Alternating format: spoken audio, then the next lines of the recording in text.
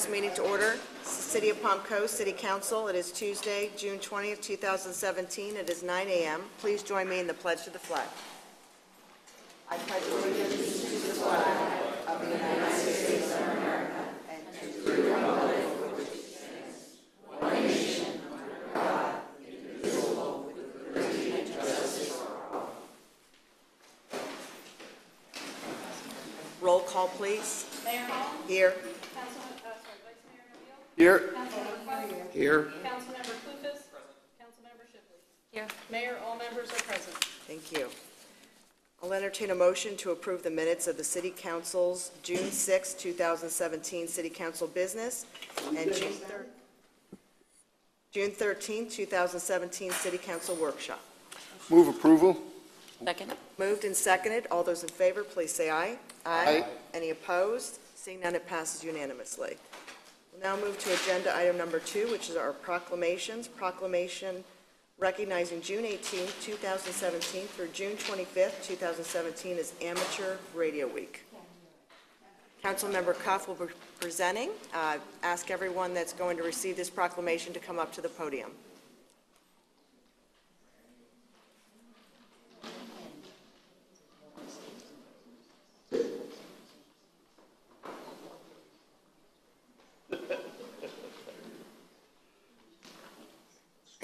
Slide through, then you guys get this. Okay. Whereas amateur radio has historically played a significant role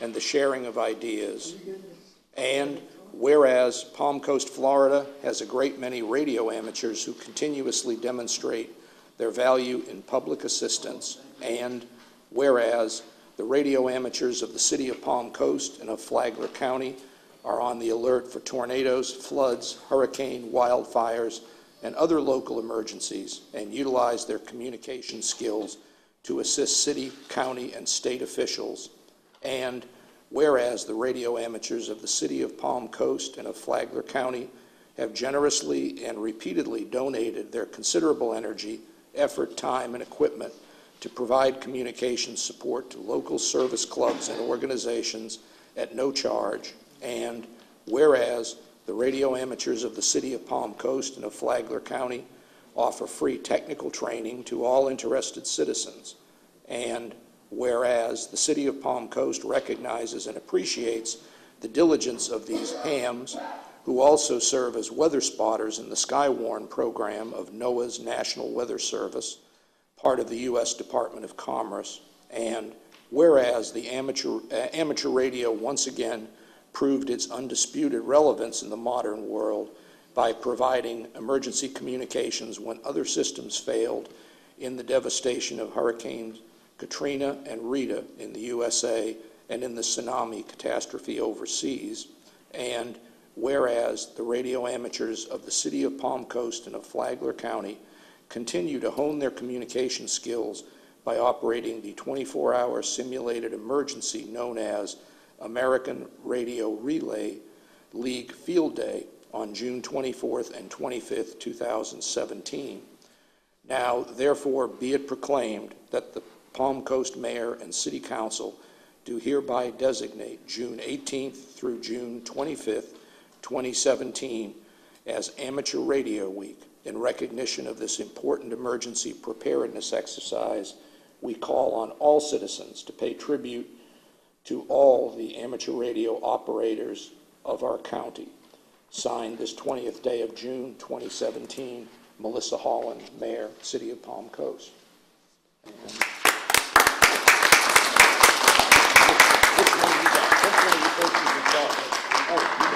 I guess I get it.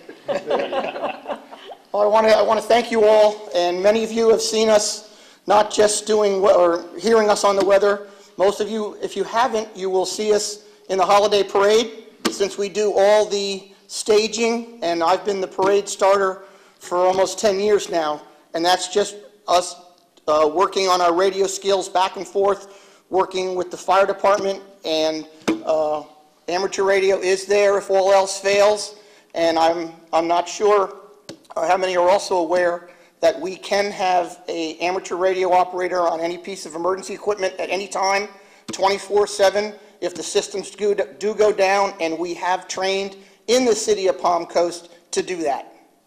I am KJ4 VKF. I am KK4 ZER. My ham call sign is KI4CKF, and my better half here got her license so that she could work on the parade lineup. KI4 GTV. KG4 HUF. Wow. Well, thank you for all you do. Thank you. Thank you. Thank you.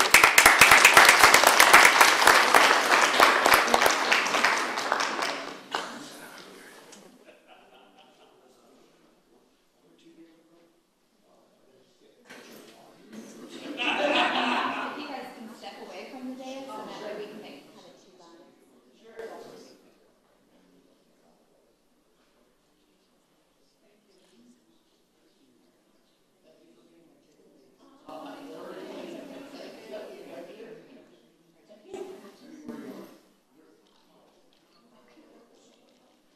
All right, let's see. Okay, we're going to take a few, so 1, 2, 3. 1, 2, 3. One more. 1, 2, 3. Thank you.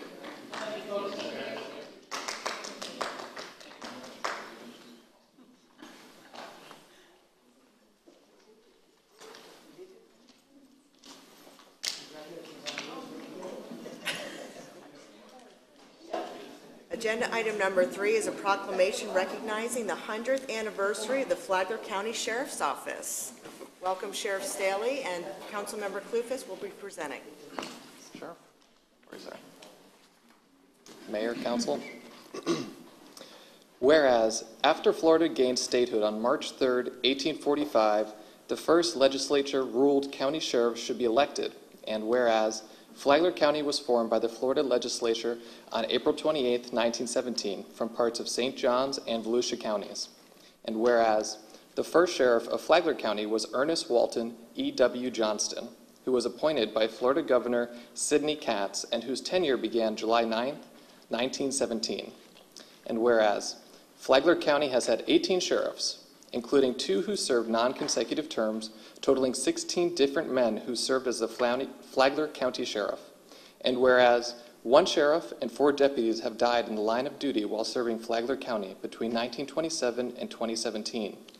And whereas Sheriff Rick Staley began serving January 3, 2017 as the current and 18th Flagler County Sheriff.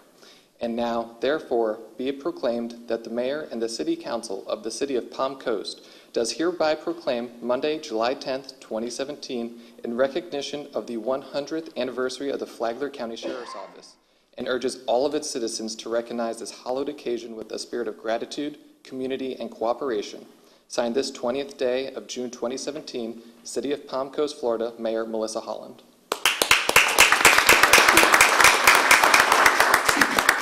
Well, thank you, Mayor and Council, for recognizing both our current and past employees of the Sheriff's Office.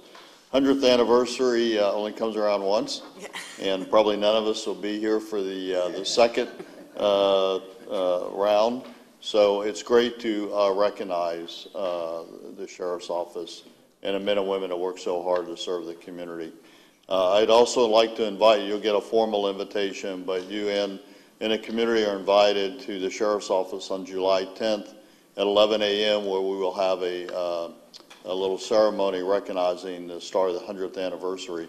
And as a little tidbit of historical information, the current tax collector, Suzanne Johnston, it was her husband's grandfather that was the very first sheriff of Flagler County. Wow. And so a lot of history in Flagler County. So we hope that you can make it on July 10th. Our deputies will be wearing a commemorative badge that they designed for this year, starting on July 9th, paid for by the drug dealers in Flagler County. So thank you. Thank you for keeping our community safe and continuing to be very proactive and vigilant with everything you're doing and actually entering into. So we're very appreciative, and I know the residents are as well. So thank you. Thank you. Have a great team. Thank you.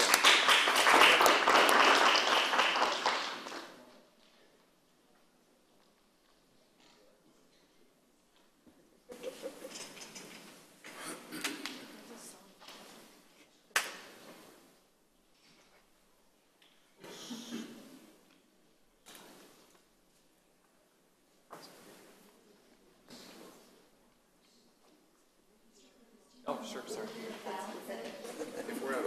My OCD is like kicking in. All right, we're going to take a few. So 1, 2, 3. 1, 2, 3. And one more. 1, 2, 3.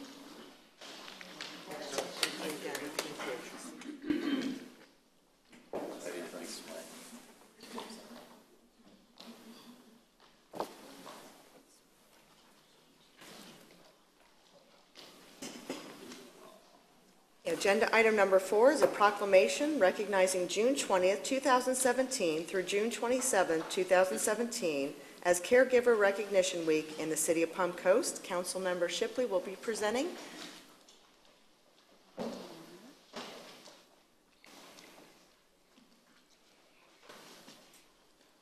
Whereas caregivers are tasked with the most admirable, loving responsibility to give hope, inspiration, and protection to those who are not capable of taking care of themselves. And whereas caregivers consistently offer a gentle, soothing tenderness to their patients by bathing, dressing, massaging, completing household chores, preparing meals, managing medications, and encouraging mental alertness. And whereas over 61 million compassionate caregivers across the United States are committed to keeping our grandparents, parents, aunts, uncles, siblings, children, and friends healthy and safe, either in their homes, in hospitals, nursing homes, doctor's office, and assisted living facilities. And whereas both the caregiver and the patient frequently approach their relationship with common dignity and spirit, so that the bond between them strengthens with a confidence that goes far beyond the basic standard of care. And whereas caregivers often provide such plentiful care and devotion to their patients, their support can lead to their own physical and mental strain with little concern for their personal well-being. Whereas Vitas Healthcare is investing time, effort, and support to empower caregivers to function in their vital role.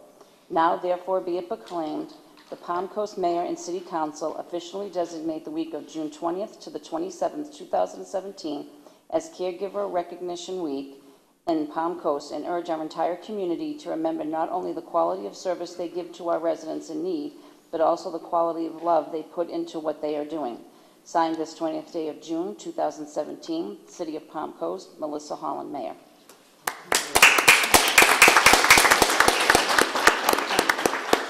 Good morning, council members and Mayor. My name is Dr. Alma Dixon, and I am the caregiver advocate for Vitas Healthcare. I'm joined by Holly Luther, my colleague, and Donna DeRusso Smith. We would like to thank you and the council for joining us in celebrating and recognizing the caregivers who work and serve tirelessly in often ways that go unrecognized to make sure that many of our loved ones are cared for. So thank you very much for this honor. Thank you. Thank you. Thank you again to all the caregivers that provide that support for our residents. We could not do it without you, so thank you.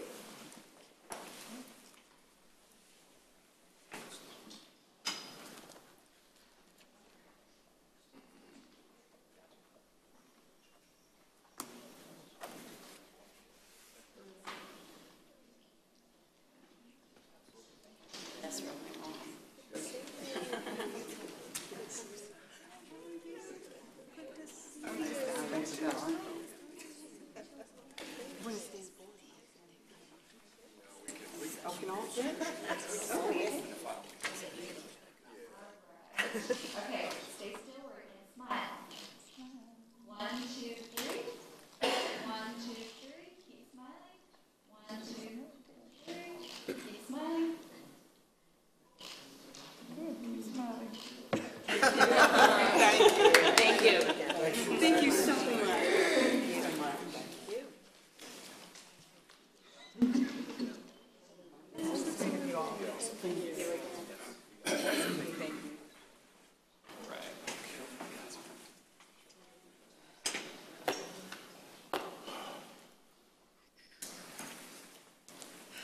Okay, we'll now move to agenda item number 5. This is a second reading.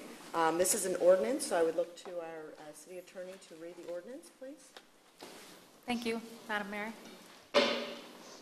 Ordinance 2017, an ordinance of the City Council of the City of Palm Coast, Florida, repealing and replacing Chapter 2, Article 1, Division 3, Purchases and Contractual Services, Sections 2-27 through 2-31, and repeal Chapter 16, Article 6, Sections 16-201 through 16-206 of the Code of the Ordinances of the City of Palm Coast, providing for severability, providing for codification, providing for conflicts, and providing for an effective date. That's the ordinance by title, Madam Mayor. Thank you very much. Thank you, Mr. Landon. Morning, City Council, and welcome, Jen. This is a second reading of the ordinance for updating our purchasing policy. You have had a workshop on this with a fairly lengthy presentation. You've heard the first reading. There have been no changes, no additional comments. We believe it's ready for final adoption at this time. Any council questions or comments on this agenda item? Not, I'll open up to the public for public comment. Any member of the public wish to comment on agenda item number 5, please do so at this time. Seeing none, I'll close public comment. I'll take it back to this council and entertain a motion. Move approval. Moved Second. and seconded. All those in favor, please say aye. Aye. Any opposed? Seeing none, it passes unanimously. Agenda item number 6, once again is an ordinance, so I will look to our city attorney. Thank you, Madam Mayor. Thank you. And Jennifer Nix here for Bill Reichman, William Reichman. Yes. Thank you.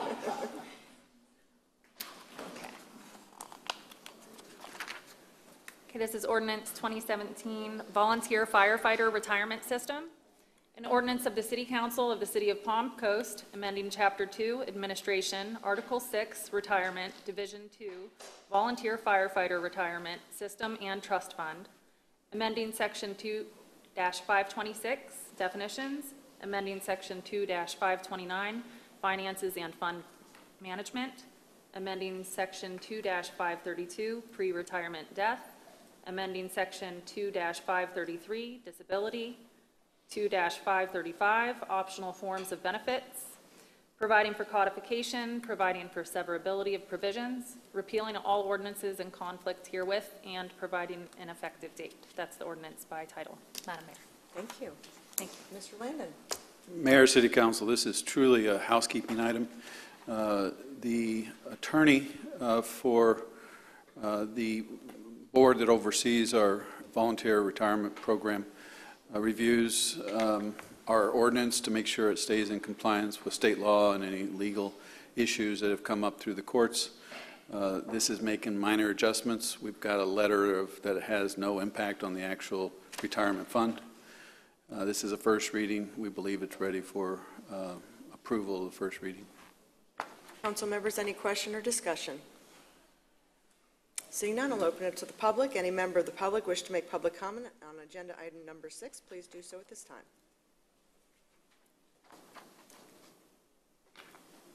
Seeing none, I'll close public comment, take it back to this council, entertain a motion. Move approval. Second. Moved and seconded. All those in favor, please say aye. Aye. Any opposed? Seeing none, it passes unanimously. Move to agenda item number 7, other business. Sorry, I cannot read. Reconsideration of paving the path through the F section via the FP&L easement. Mr. Landon. Yes, what I'd like to do is just give the history and background. Carl and Jose are here to answer any of the technical details.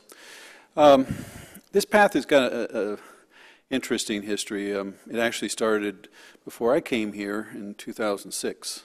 It was one of the first paths that the city had intended to install in the neighborhoods right after we did Pine Lakes Parkway.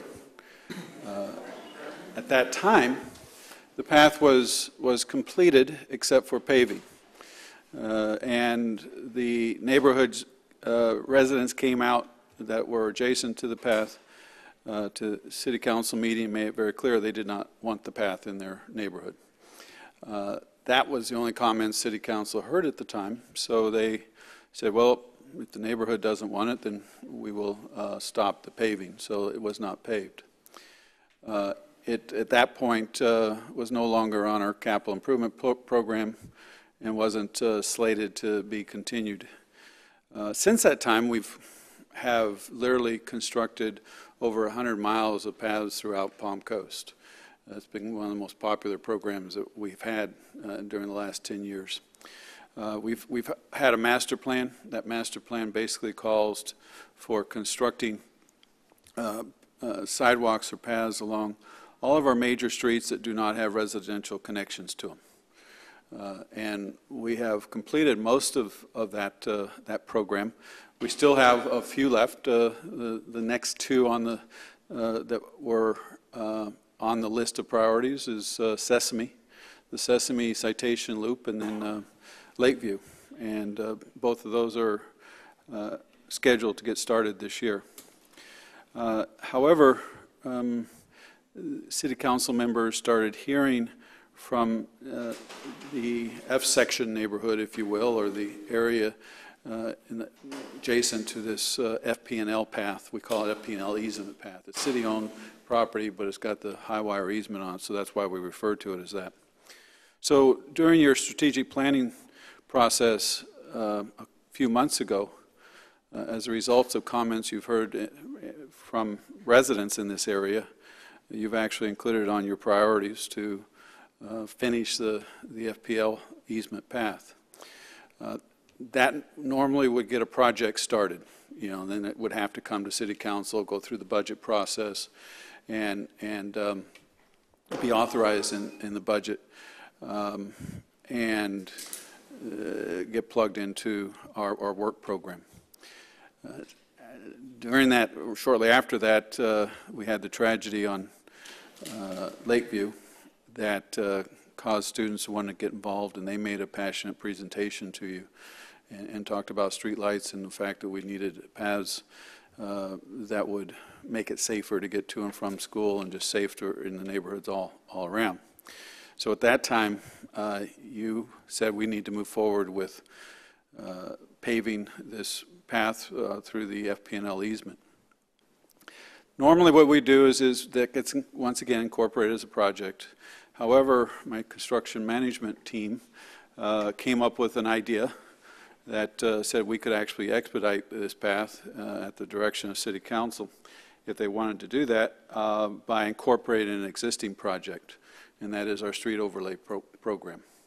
Because the majority of the path was already complete, it was really just a paving project, and we were already out to bid, accepting bid proposals for our annual street overlay program. So they put together the specs real quick based on the plans and asked the contractors that were bidding on our overlay project to include this path in it.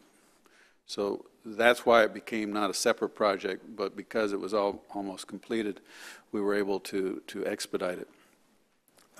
City Council approved that contract, which included the paving of this path, but it was understood that, and was actually stated at that meeting, that the staff, along with the students, had been organizing in a separate parallel path a neighborhood meeting to let the neighborhood know what the plans were.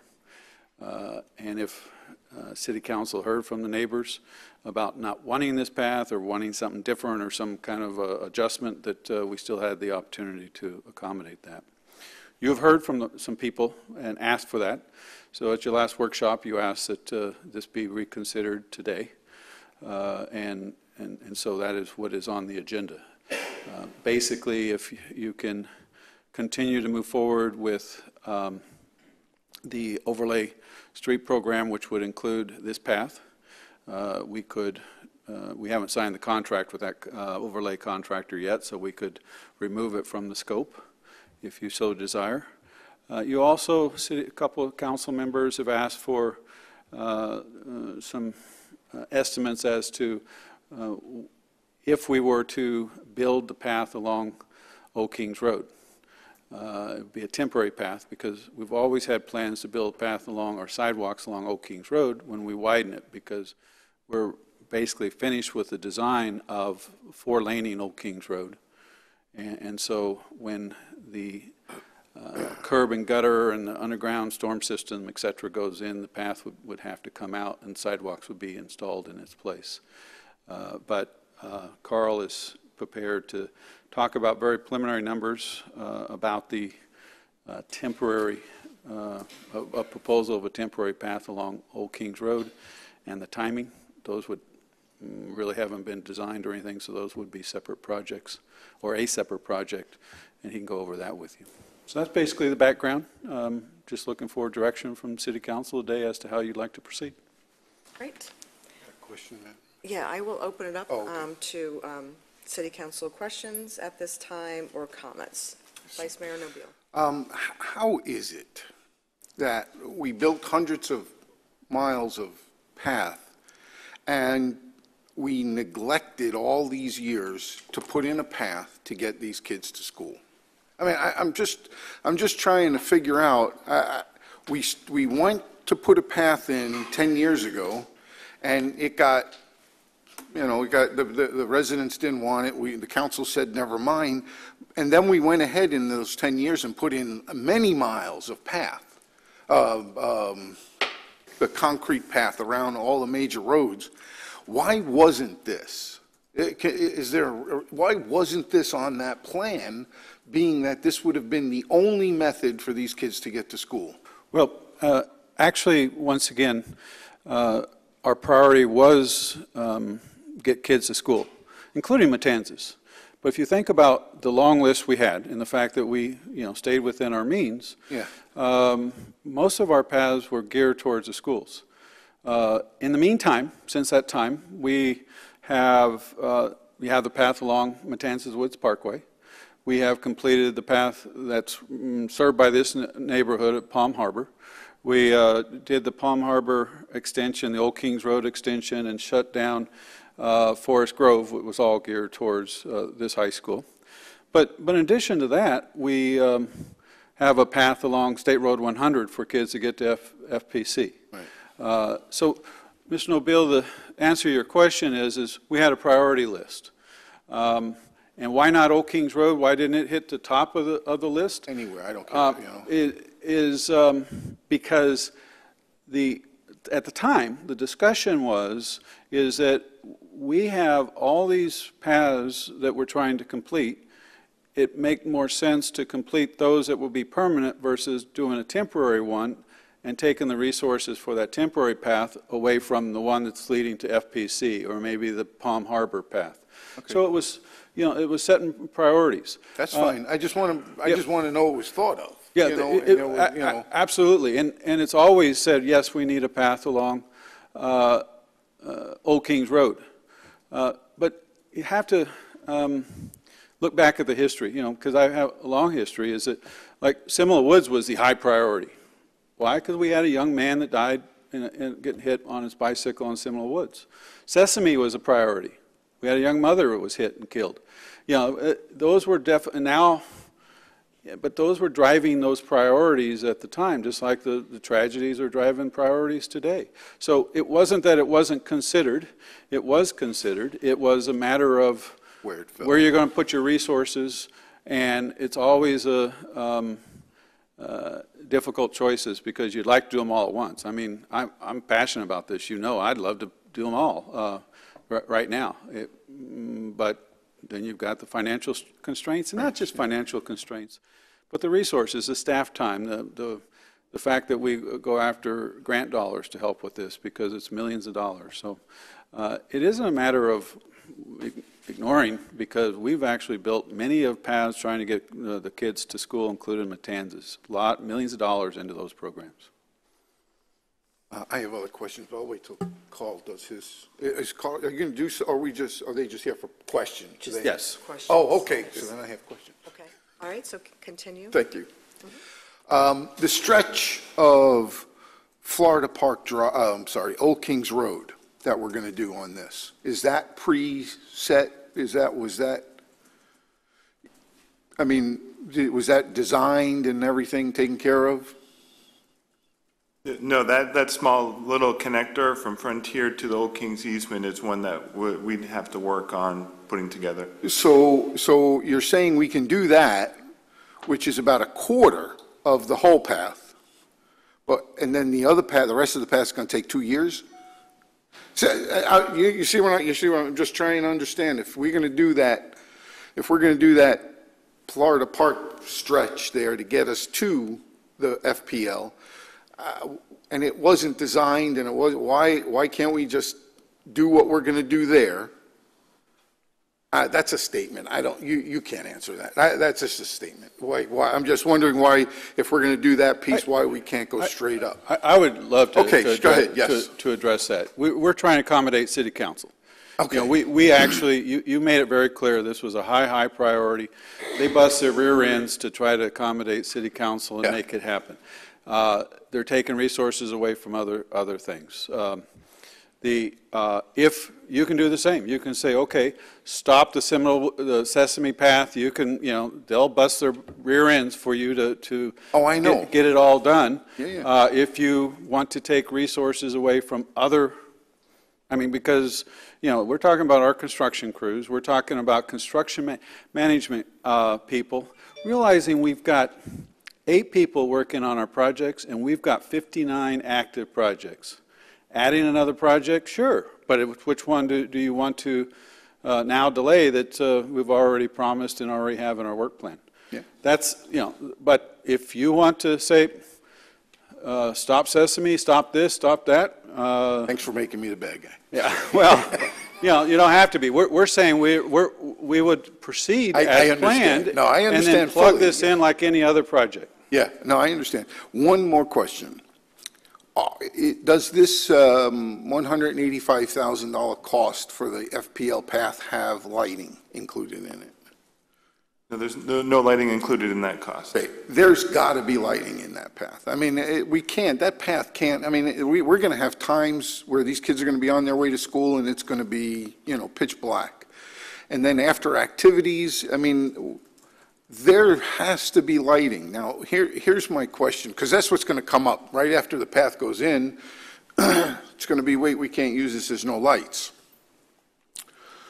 What would it take to put lighting in there? I don't mean cost, but would FPL just hang poles, or would it have to be private? We've actually, that question's come up, and we've done, once again, it's all very preliminary, because this is very, very quick. No, it wouldn't be like a street light. You would want to do. So it'd be like around the park. Yeah, pedestal lights, or you could do lights that are actually ground level. There's a couple of those kind of options. We've looked at some of those very preliminary. Carl actually has a range of what the lighting for this path would be. Okay. And so, Carl, what was the range that you had? It's very preliminary because there are so many different types of fixtures out there, and what type of light level you're looking to achieve, where can you get the power from, and you did mention FPL out there. FPL does not light paths. They light roadways only. So this would have to be city purchased fixtures, city provided equipment, and installed. I'm trying to remember I apologize. I'm drawing a blank right now on my fixture cost. We did do some analysis on that. I'd be happy to get back with you on that number. Yeah, if you could. I'll have it here in a minute. Okay. Just a minute. Okay. Yeah, no, I'm good. I'm good. Okay, all right, so. Yes, I'm good. Councilmember Shipley? Of the budget for 185 that starts June 2017, why can we not take that money and that crew and put them on Old Kings Road and get it going from there? I don't know why we're waiting to January 2018 for a begin date when we have... I'm just going to say we're not having comments at this meeting. Public comment will occur after the discussion by the council, so please be respectful. We have rules and procedures and policies here that dictate how we run these meetings. So I'm just wondering, why can't we take that same crew, take that money, and start the process going forward on Old Kings Road? The bulk of that $185,000 right now is with a paving contractor, so city crew time the project's already designed. So the staff time in preparation to get started on the project is minimal, and there's a contractor doing most of the work for that cost. A path on Old Kings Road would, one, require design up front, and then it would require whether we put it out to bid and have someone pave it, or we construct it ourselves with concrete. It's really, the one in Old Kings Road's not ready to start, and then, again, we have other projects in the pipeline, the Lakeview, the Sesame, so that's why we cannot even begin this project until January, because of those ongoing current projects. So what would you do with the men that we have put aside for this? Or is it completely contracted out to? There's some staff time involved with this, but it's minimal compared to constructing the path on Old Kings Road. In 2008, when we originally prepped this, would we have to re-prep it? Right, it would be basically scraping away some of we basically threw some topsoil on it with some seeds, so that would get scraped down and rolled and compacted for the asphalt company to come in and pave it. So the design that starts at Frontier, that, as Mr. Nobile was saying, it starts at Frontier and it goes to where the FP&L patch goes down, why wouldn't that design continue going? I mean, it's pretty straightforward how that path would go. Why couldn't we just do a temporary path from there all the way down to the Kingdom Hall? Right, we would have to look at, right now, that area is used as drainage for the existing roadway. So we would have to look at how the drainage patterns work now, that the path's not going to impede that to flood the roadway. There is some design work that would have to be looked at and make sure that it works correctly, that the drainage is still going to function properly. So it's a longer segment. You're talking, a small piece in Old Kings Road to, 4 or 5 times that length, if you continue it all the way down Old Kings Road. So it's not like you can just use one typical section all the way up. It will be similar, but the whole area is going to have to be looked at in terms of drainage mainly, for the most part. So if we already have the 185, and then we take the cost that is 338, and we subtract the 2, we take the difference, is there no place we can take money from to make up that difference? And these numbers in here are very preliminary. I mean, it's not based on it's based on other past projects. Like I said, the design's not done specifically on this, so if there are drainage issues and we have to modify drainage, that cost could change. It's just a very preliminary number right now. If we were to drop everything and just get a design going on this, how long would it take to get a design on that small piece of Old Kings Road? Right now, because we'd have to go through permitting as well, and we have a current active design project on Sesame that we're working on now through the rest of this year. So either we would stop work on the design of the Sesame path and begin design work on this path, or we'd wait till January when the Sesame path is designed to begin. It's an either-or option. You don't have staff available to design both at the same time. I just want to make sure she's done.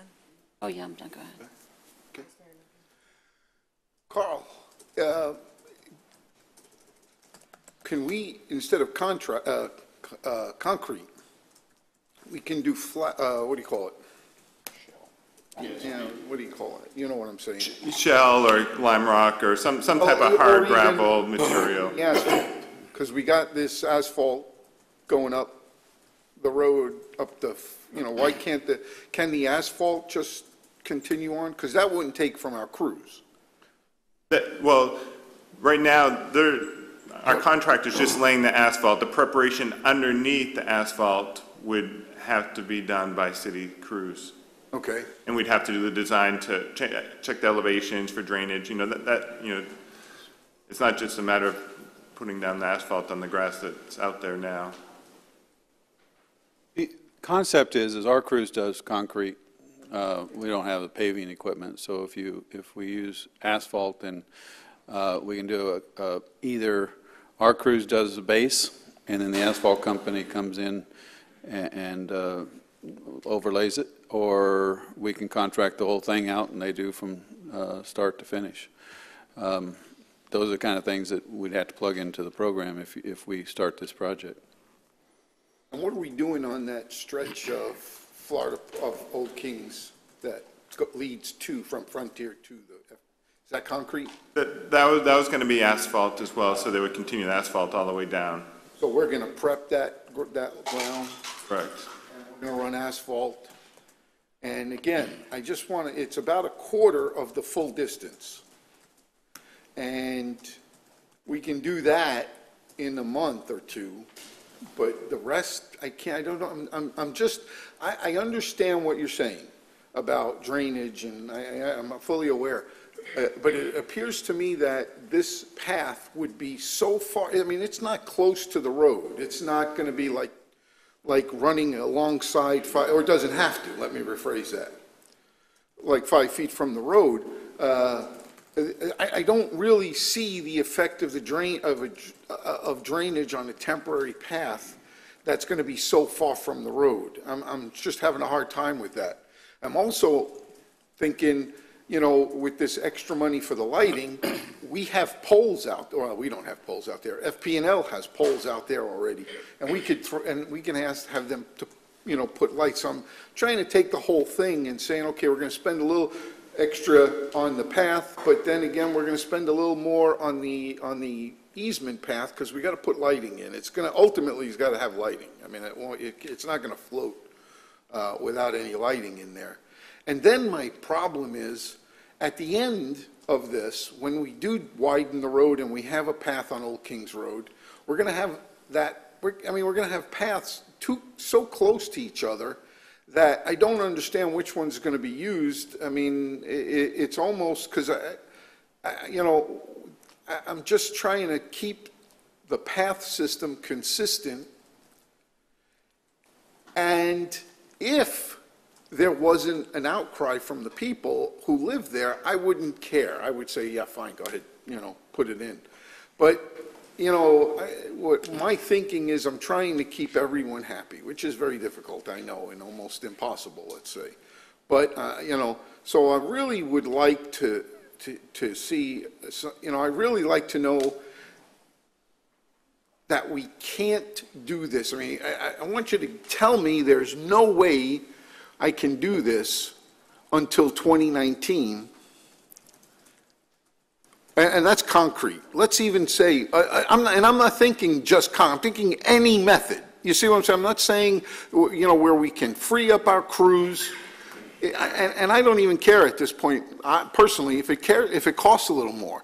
We'll just take some money from the rest of the road service. I mean, my road is is on the list for resurfacing.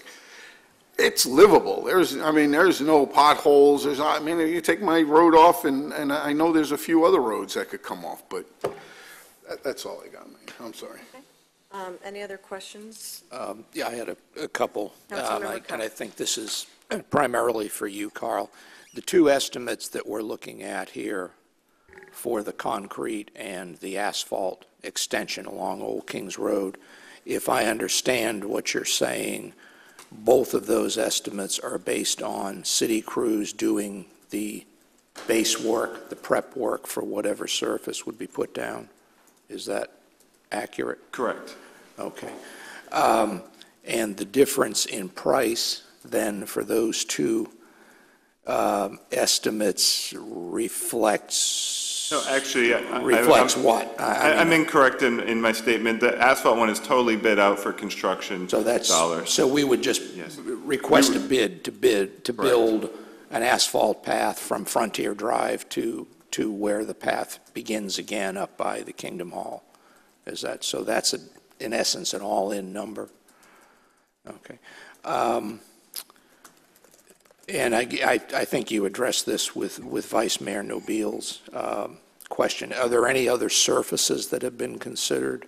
I mean, the biggest problem I have with the Old Kings Road extension is it's temporary. Now, if you want to be philosophical, everything in life is temporary. But this is, I hope, a lot more temporary than that. I mean, if I understand the time frame, and please correct me if I'm wrong, we're hoping this segment of Old Kings Road will be four-laned within the next 3 to 5 years. Is that realistic at this point? You know, right now, DOT has a 5-year... Funding. Yeah, funding for DOT in the current 5-year work program. It's not in that 5-year work program at this time. Right now, we're in the right-of-way phase of the project. We're working through easements and some right-of-way purchases. Right. And once that's complete, DOT is going to have a much stronger push on finding dollars for the construction phase. And we are entertaining and looking at phasing the widening project to move it along quicker. It is our top priority project, the city's top priority project with DOT and TPO at this point. So, you know, it's anyone's, you know, best guess at this time as to when they find the dollars as to fit into the program. Okay. So that being said, and given the uncertainty, I mean, are there any other surfaces for this path, if we did it in Old Kings Road, that should be looked at? I mean, Shell, lime. We looked at Shell. I mean, there's some added cost to Shell. The two issues in this particular instance, I know we do have Shell like Grand Swamp and some other locations.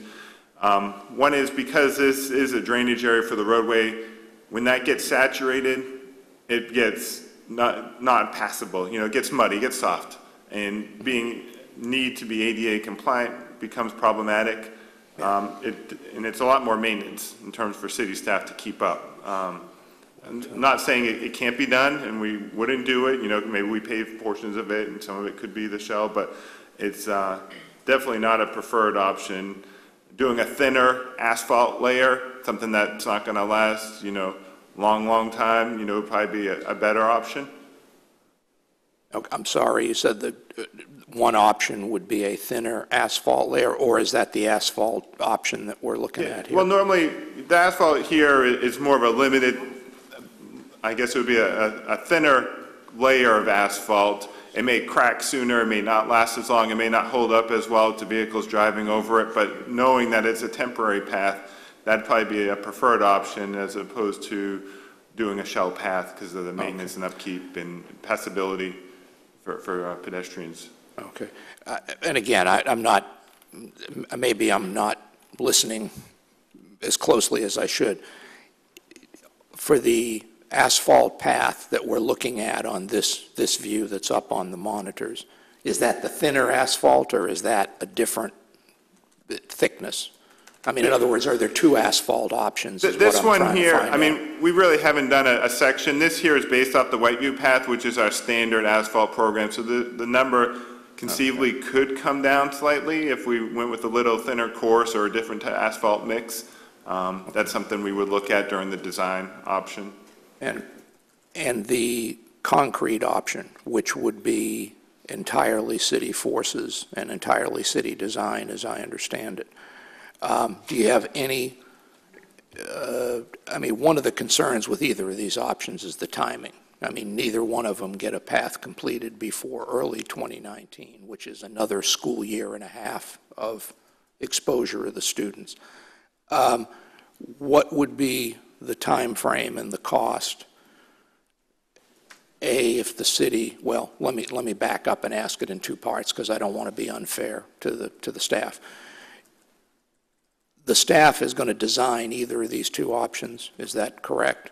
The extension up Old Kings. The bid one is completely bid out, design and construction. That includes the design. So if the city were to bid out the design of the concrete path up Old Kings Road, what would that would be additional cost because we wouldn't be using our staff, but what would you think the cost would be and what would you think the time would be to take that off of staff and bring in whoever? I mean, I could name people, but I think because of the bidding process, we're not supposed to be naming people. There are plenty of engineering firms that could design that for you, I assume. Yeah, there's several. I mean, the engineering firm that's working on the four-laning of the roadway has a lot of the base information, so that would definitely speed up the process because they have some base information to work off of. But, you know, because they have that base information, the design cost comes down. There's no survey work that would be needed because that information exists. You know, I could definitely look into what the cost would be. If I had to guess, it would be, under $100,000 for the design portion of it and permitting. Okay, so if that's, and timing, we don't know. We'd have to put out a bid. Right, based on the consultant's workloads, that'd be a question we typically ask, is propose a schedule of when you could begin and complete the design. Okay, and just so I understand, is that something that we would have to bid out? Or if we have a design, if we're working with an engineering team for the four-laning of Old Kings Road, would we be able to direct them to add that to their scope without, I'm not trying to be difficult here, I just want to make sure we don't start raising hopes or making promises that in the end wind up taking twice as long as the options we've got here before us. Is that a question we can answer today? It gets a little complicated because our DRP contract is with DOT's funding the design work of that contract. So to modify the existing contract, because DOT's involved and they wouldn't be funding this portion of the project, it would be very difficult to modify the existing contract. So more than likely, we would go through an RFQ, request for qualification process, and select firms based on feedback that we get and who's most qualified, and then negotiate a scope and fee with them. Okay, and I guess one final question that I have on the alternates then is, again, the concrete path up Old Kings Road assumes that the actual work, the forming, the base work, the pouring the concrete is going to be done by city crews. Is that correct? Yes. Okay. Again, would we gain any? I assume it would cost more, but then again, we got city crews to work on other projects that they're already working on. What would it do to the? And I'm not asking you to the penny. I understand we're talking preliminary here, but if we were to bid that out and hire, once again, there's plenty of people that can, do the base work and form up the concrete and pour the concrete for us. But what would that do to the cost of that option? I raise it, I assume, but do you have a feel for how much? We bid actually, when we did Belterre, through the DOT grants, all the way down south of 100 and a little bit north of 100, we bid out concrete and asphalt for the contractor to install. And the pricing was not that much different at the time. It all depends on where the concrete and asphalt prices are at the day. So they're very similar to have a contractor install it. So you're saying if the city prepared the base and then we hired out someone to either lay concrete or lay asphalt? Or if we just hired somebody to do the whole thing. See, I'm not clear on why hiring somebody to do soup to nuts asphalt is one option. I guess what I'm asking is there any difference if we hire somebody soup to nuts to do concrete versus asphalt? Just take the city crews out of it completely and let you guys keep doing what you're doing. It's going to be very similar in cost. We could even bid it out as an alternate, so we have both prices, and we could go with the And the less as far expensive as, is there any difference in the timing if we were to do that? I see the city crew, the city option, if you want to call it that, the concrete, starts earlier and finishes 3 months earlier. The asphalt option apparently starts because there's bidding earlier, time involved. Yeah. It's going through the whole bidding process for the design and the construction phase. Asphalt goes down pretty quick, but getting the base layer prepared takes time. So it all depends how many crews the contractor puts on it. I would say they're fairly comparable time-wise, either option. Okay. I think that's all the questions I had. Thank you. Councilmember Clufus. So my question is, FP&L, this is their easement. Do they have any benefit for this path going down? And if they do, was there any foresight or attempt to get them to chip in for the cost of the $185,000? Will it make it more accessible for them or improve their ability to do whatever they have to do in that easement path?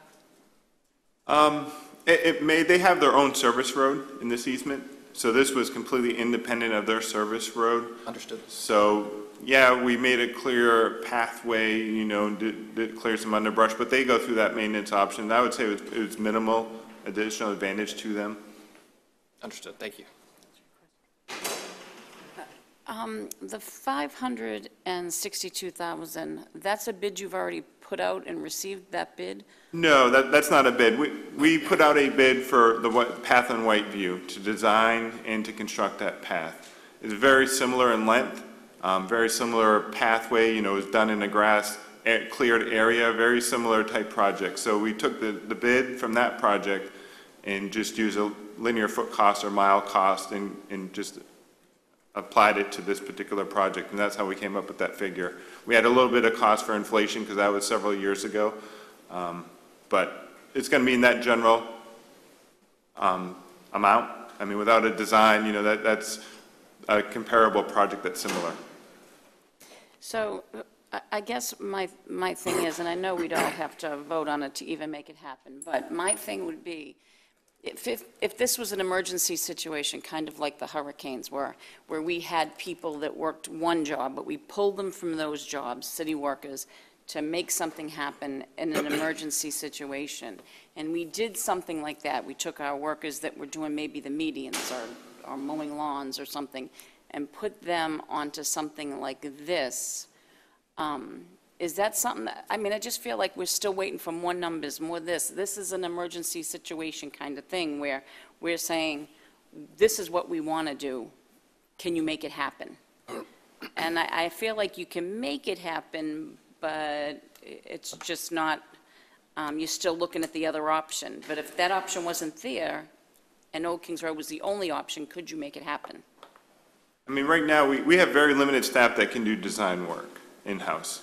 So the first step would begin the design complete. So right now, it's either stop working on the current design project, which is Sesame, and begin work on this project. Is an option. I mean, we would need direction on that. Once again, yeah, I want to make it very clear that you can set the priority that we stop the Sesame project and move those resources to the Old Kings Road temporary path. I mean, that's basically the option, because we are currently designing a path right now, and we currently have the schedule to construct that with city crews. That's, taking that in consideration, is where you get this schedule. We did not schedule stopping another path that we've already got, in essence, got started, because this is where we're having the water line going in, and we've already got the whole area dug up and filled back in, and now we're going to go in and lay a path on top of it. If you want us to take all the resources off of Sesame and put it onto this, we weren't making that decision, but you can make that decision. I don't want to make that decision. I would rather find another way that we get, like he said, the asphalt maybe not as thick. Yeah. Put something there that's And then more temporary. And that's why we said, okay, so don't take our crew. We have one construction crew, and stop a project they're working on. Let's go out to bid and have a contractor do this. And we can go find an engineering firm to design, go out to bid. But, that's a schedule where you start getting into, you got to go through the process. And that process is selecting an engineering firm. They do, one of the things that Carl said that would expedite it, I hadn't thought of that, is that if, and very likely we use the same firm, the survey work's done. Surveyors take a long time to go out there. If we design it ourselves, our surveyors are going to have to go out and survey it to make sure that, it is designed correctly. So, and once again, the schedules here, Carl put this together very, very quickly. There's a lot of factors that can cause a schedule to be advanced or delayed. We're just trying to give you a rough estimate. If you tell us to create a project, we will get after it and give you more detailed information as we really put a project manager on this project. But we haven't got a project here. We got a project manager do anything. We're just doing something very preliminary.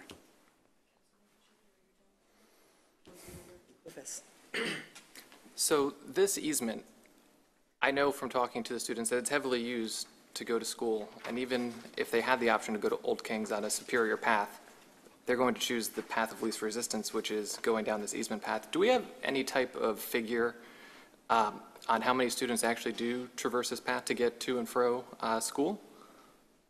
I know it's significant. There's probably 250 students who live in this vicinity, 175 for sure. We don't have any information on that. My opinion, they're going to go direct route. And Absolutely. they can still use this path. Going to Old Kings Road is actually taking them out of their way, and then they have to come back. So whatever that number is, we don't have that number. But the fact of it is that people that are using the path today in its current form, I think will continue to use it if they're trying to get to and from school.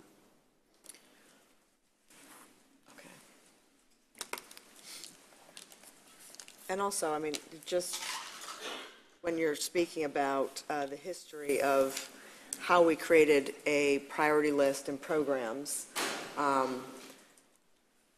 the first priority did start out with safety to schools, and that's how this Absolutely. whole trail system in Palm Coast was thought through. Now, obviously, none of us were sitting up here in 2008 to make a decision on whether to opt out of this proposal or not, but the one on FPC on 100, before that was put in, that was unbelievably dangerous, and I could not even imagine. But FPC has a greater population base as far as students than does Matanzas. So I just wanted to put that out there for sort of clarification. So, and obviously, geographically, that's why, because there's the population base is greater in that area over by FPC. So no further questions at this time. We'll open up to public comment. Any member of the public can speak. Please state your name for the record, and your 3 minutes will begin. Louis McCarthy, Palm Coast. It's one thing I remember history when people objected to having a path near or behind their house and everything. And it was those people who put down the idea of a path. So that's history. Now the worm is turned. But the one thing that got me up on my feet is the idea of pitting one area, Sesame Street and the F section. Pitting one area against the other is no good. I remember what happened over there in Seminole and the deaths over there. And the people who used to come in here and say, we're a forgotten area of Palm Coast. I don't live in Seminole, but I can tell you, I remember it. And I remember the people that used to come in here and say, we're forgotten. We're the forgotten people. And I don't want anybody to shift this from that. This has been going on for Seminole Woods for a long, long time to complete the paths and everything in Seminole Woods, and they're just as important as in the F section or the P section or the so-and-so section. All of us come together. The main thing, that's the main thing. Thank you. Next speaker.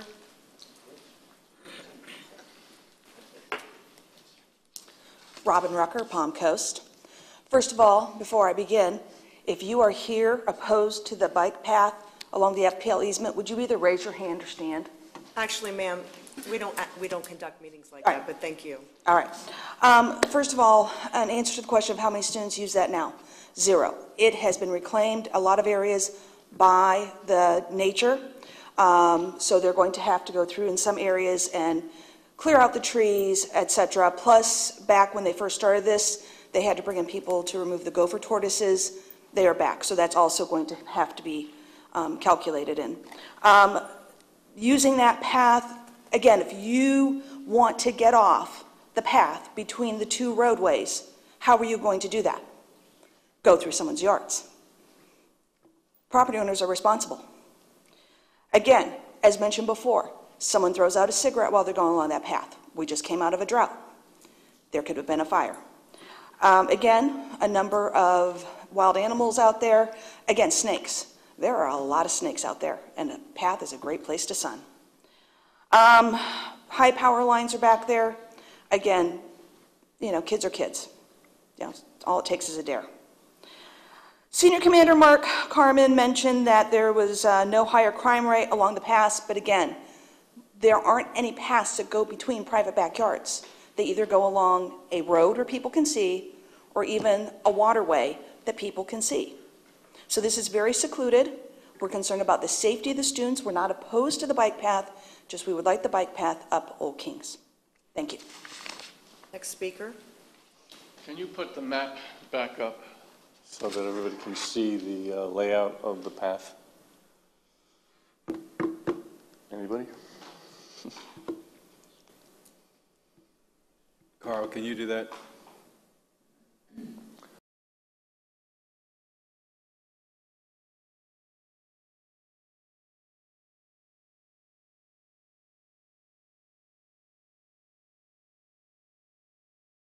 Through the FPL easement was 2.2 miles. If they went along Old Kings, it was 1.7. It's a much shorter distance in a straight line up Old Kings than it is through that pathway. So there's a big savings to be had in that. The path that goes through the FPL, there's only 3 access points: Kings, Fellowship, and Forest Grove. If you want to get into that path, you'd have to go through people's yards, like Robin just said, or you use those 3 streets. If it goes up Old Kings, you also add in the Matanzas access, the Fellshire, Fenora, Flemingwood. All those streets now can feed into the path if it stays on Old Kings. As far as cost, there is a very quick way to do this. It's called military PSP. It's perforated steel plating. Anytime the military puts in a base that's going to be temporary, they drop these planks in, and they're like a little erector set. They go in 5 minutes for each one. You can lay that thing out in 2 weeks. You own those plates after you buy them. You take them up and you put them somewhere else where you want to have a temporary solution. There's no reason to think about drainage because it's perforated. The water will go in and out of it, no problem. If you're worried about the height, then double the plates, so it's a couple inches above the grass. Right now, the wars are at a minimal. There's plenty of military surplus equipment to be had. Make a bid on it, especially if you say that you're trying to build a temporary walkway to a school. I would think somebody in the military command in the state of Florida will make some calls for you, and you can pick this up really quick. The last point I want to make is, and it is glossed over constantly, when they do the widening, and you guys had said that Matanzas would be 5 to 10 years, all of Old Kings is getting ripped up. So you can't use the FPL path. The section from Frontier to the FPL is going to be ripped up, and all length of Old Kings is going to get ripped up. So there won't be a sidewalk. So the FPL path will be unusable anyhow. Just do a quick temporary path up Old Kings. It's a minimal cost, and it will save lives. I had 2 close calls yesterday. A walker going to work and a guy on a bike going to work. Everybody's worried about the kids, but there's a lot of civilian traffic on that road. The FPL path is just for the kids going to school, but we need something for all of the civilian traffic. Thank you. Thank you. Next speaker. Teresa Neff. I'm on Ferndale. First, I want to thank you because I think you're trying. I'm very grateful to hear that there is another suggestion about Old Kings Road. My living with the woods behind me, I've only seen kids there during track, and that's once a season. I have never seen kids back there. Another idea I want you to think of is there are buses to take kids to school. High school kids do not think it's cool to get on a bus. And they do not think it's cool to walk because of the elements in this territory with heat all year round. I think those kids are ready to get their own car or go to school by car. I don't understand why you're thinking of high school kids back there. I thought of bikers. That was my first thought of why this path was being put. I never thought of kids, especially high school kids. They're too cool. I'm through. Thank you. Thank you. Next speaker.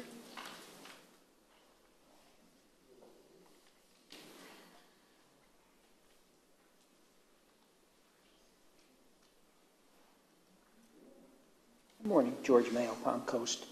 It seems that if you take the project of Sesame off the board to do this, you're stopping Sesame being a permanent project. You're stopping that, delaying costs, and something that's already going. This is a multi-tier project here with the FPL. There is no one solution that's going to solve everything at this point because of Old Kings being widening. If I remember correctly, some meetings ago, we had the group of high school students that came here talking about the problem. They asked for this project. They asked for the path of FPL, that they use it. So while some may drive, the students who are not 16 cannot drive, and it seems like they're using it. To stop and maybe redesign and put up a temporary one along Old Kings means a delay. It sounded like Carl said that would probably take a year and a half now if we delayed it to redesign and put something along Old Kings. If you wait for Old Kings to be widened, that's obviously a 5-year project waiting. This seems to be not the best solution, not a permanent solution, but one that can be done now, basically, here and now. It will help relieve and help some of the students, and I think not the best alternative, but possibly the one that we can go with now to resolve some of the problems that you're looking at. Thank you. Thank you. Next speaker.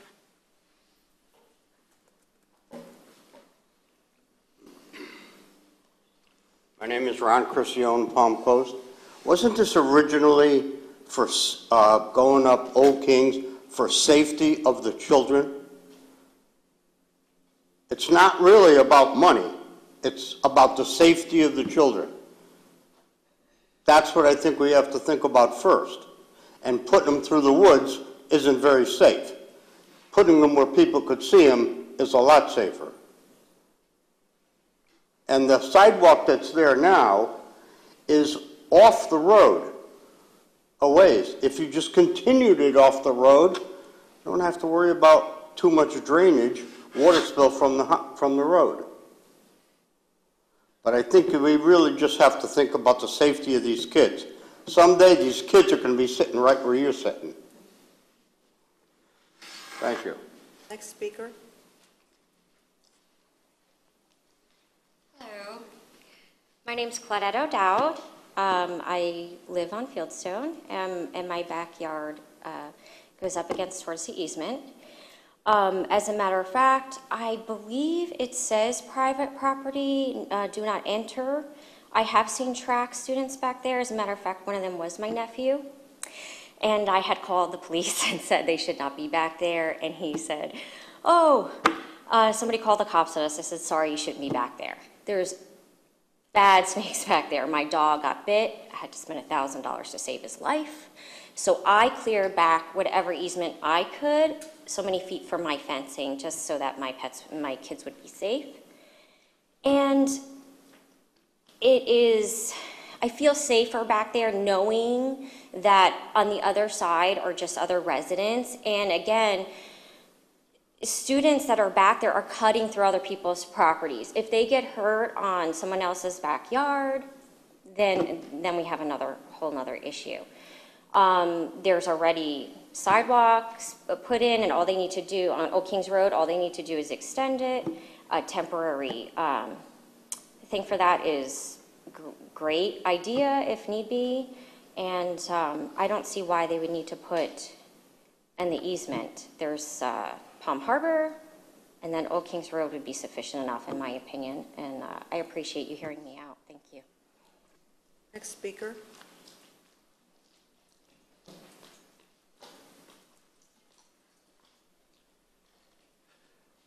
My name is Vince Politti. I live on Feltshire. I understand PSP. I was in the Army, aviation, helicopters, and PSP goes down. We put 10,000 foot of runway, 100 foot wide, in 2 weeks.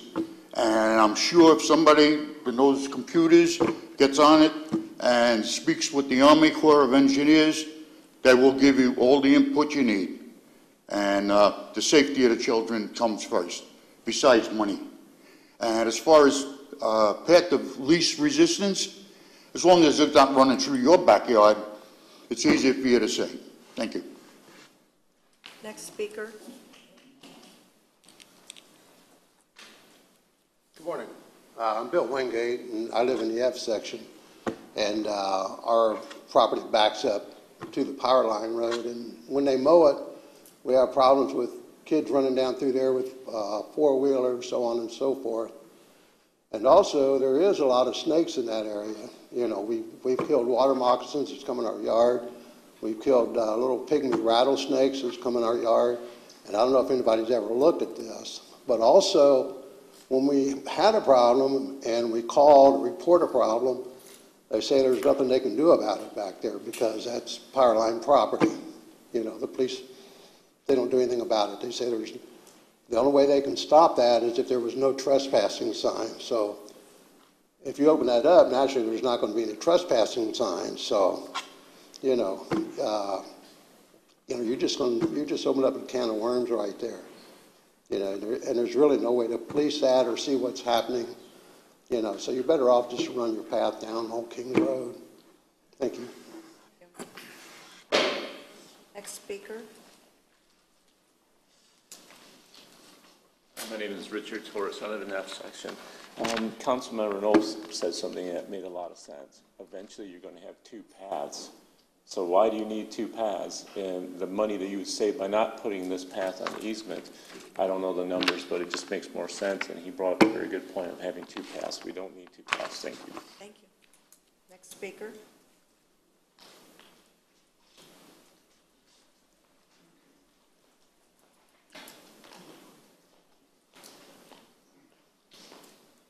Good morning. My name is Stephanie Capehart. I live in the C section. I'm actually in support of a path through the FPL easement with one caveat. If it is being presented as a solution for a safety issue for the high school students, then it requires safety parameters like lighting. I know that lighting can be installed with timers, motion activated, so it only comes on and off during certain periods. I know that light poles can have AWS transmitters in them to boost cell signals. And I know that they can have like one button emergency 911 calling. So it just seems to me that somewhere we've mixed two different issues, the safety of the children getting to school and the installation of a bike path. So if we're going to put a bike path under the heading of keeping our children safe, it needs to have these items included. Now, if that's not possible, I don't hear any objection from anyone in the community about putting a path down Old Kings, but it can't wait an indefinite amount of time to be put in. So maybe this military solution is a good option. Maybe there can be a temporary surface put in, less expensive than doing all of the drainage and whatnot, but something to keep the kids off of the roads. And if none of these are possible, there are multiple ways to solve a problem. I would have to question what research or what options are available in providing transportation to those kids that live within that 2-mile radius. Thank you. Next speaker.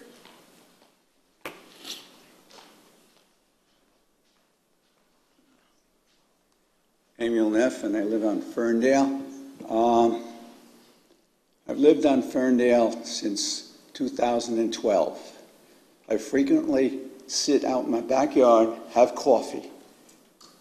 In all the years that I've lived there, I've never seen a child walk through the woods in the back of my house to the school at Matanzas. Never have ever seen one child back there.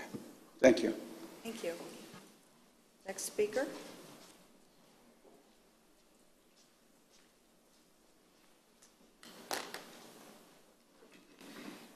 Dottie Blankenship. I live on Fairbank Lane. My backyard also faces this proposed road. And I just want to reiterate that I've lived there since 2007, and I have never once seen a kid walking back and forth to school. I've seen the track team back there. I've seen ATVs back there where I've had to call the police. And I also want to reiterate that it is a wildlife area. There's a lot of wildlife back there. There's turtles, there's tons of snakes, there's families of skunk, there's all kinds of things that you see back there. I've seen fox, deer, especially at night.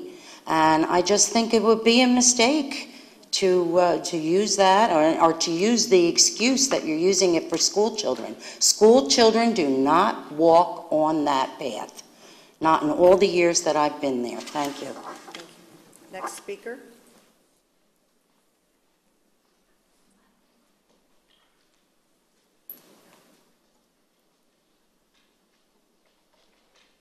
Hi, my name is Barbara Murphy. I'm a new resident to Palm Coast, and I live in the Johnson Beach section of the Hammock. My family's lived here for a long time. In fact, my father was killed in an accident, a bicycle accident, riding his bike on Old Kings Road in 1992. It was on the whole other side of Old Kings Road. But one of the reasons we moved here in September was because we really love the fact that there are bike paths in Palm Coast where we can get from one point to another without having to drive. And I just wanted to put in my 2 cents, and I appreciate the opportunity to speak because I don't live where the path would be. However, I do take advantage of paths that are out where I live. To say that I think that it's important to think about long term, what's good for the community, and especially for the environment.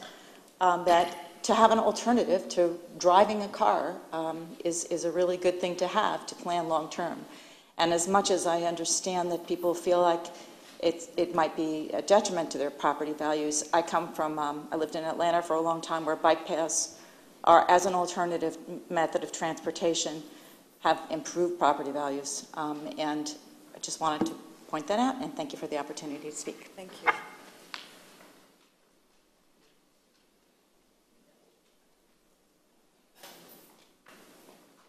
We'll close public comments. We will address the commenters one by one through staff.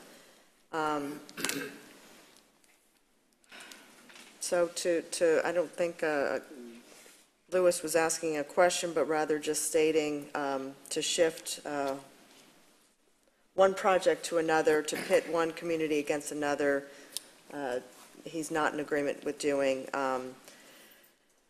So the next speaker said they have in their backyard no access, get off the path, go through someone's yards, snakes, cigarettes, crime rate between backyards. So can you speak to whomever, Mr. Landon or Carl, to what the strategy was and thought process on making their way through backyards to get to the school? I think they stated correctly. There are 3 access points to this path, Fellowship, Old Kings Road, and Forest Grove. But the same is basically true with Old Kings Road. You're going to have a couple other streets that come out to Old Kings Road. That's going as far as paths and snakes and those, every path we have out there, Lehigh Trail, Grand Swamp, Linear Park, you're same conditions kind of situation. Next speaker really spoke about the cost for a military PSP, a temporary, two things, and then all of Old Kings Road will be ripped up during the widening. So can you address if any thought has been put to a temporary military PSP, if staff has investigated that route as a temporary measure, and also when the Old Kings Road widening does occur, that all of Old Kings Road will be ripped up and closed completely? Yeah, I'll start with the other one, let Carl address the alternative. Yes, the best example of Old Kings Road widening is going to be Belterre North widening. Anybody that saw that, it's the same concept. We're not talking about just adding a couple of lanes. You're talking about taking a street that will go away and a whole new one will be included with our typical Palm Coast design of the medians. It will have curb and gutter, sidewalks. That means underground drainage, a lot of underground work, a lot of utility work. So what you see out there today will all be ripped out and started over. And then as far as the temporary... Yeah, the alternative product that was mentioned, I'm not familiar with that product. Our biggest concern would be, and even if it's temporary, we still have to be ADA compliant, so that's something we'd have to look into, but it's definitely something we can look at and see if it is a viable option.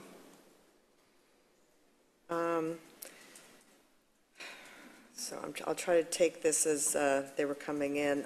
So the next speaker spoke about seeing kids during track. I'm assuming that's cross-country track, as my nephew was on the cross-country team at Matanzas and trained back there as one of the spots. Buses to take schools. I mean, obviously, that's a school directive. We are not under the purview or jurisdiction of our school district. I do know that state laws apply to how many miles in close proximity to schools.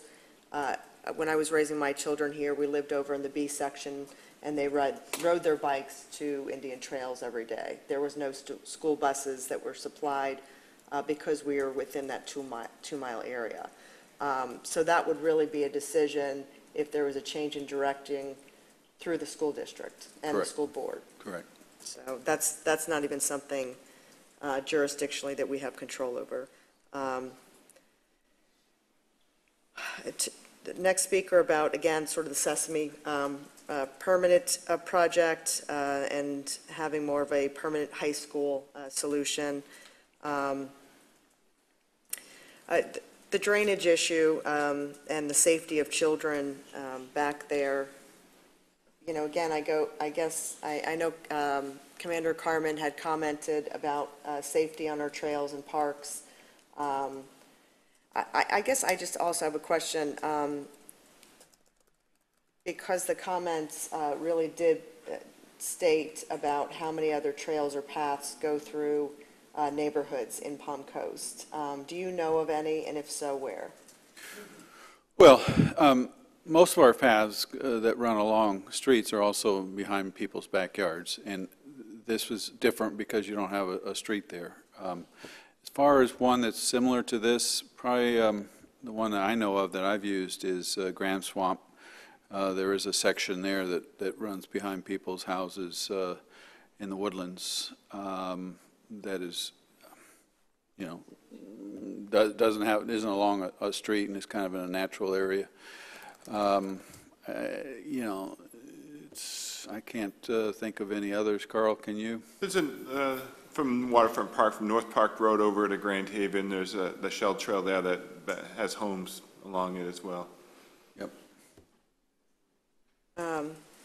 Is there a private property, not private property, but is there a restricted sign back there that says it's a private property? At the time we did this, yes, the residents requested that we put something up there that says this is not, wasn't intended to be a path that they're supposed to be using. So I do think there's some kind of signage. I haven't seen it for some time. It's one of those unenforceable things. People are using the path.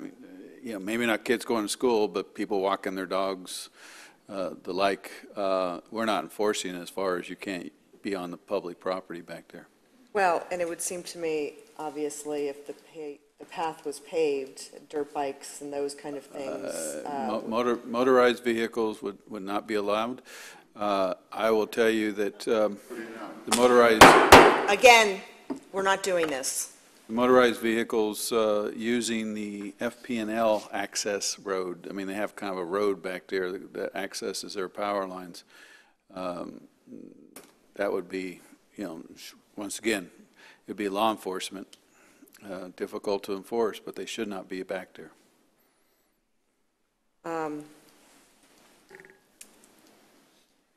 So students that are accessing this, I'm assuming when the students first came and created this proposal about lighting, safety, and education, sort of a three-prong approach, when they addressed this path, was it because they knew of students utilizing the path to get to school? My conversation, I would say that not.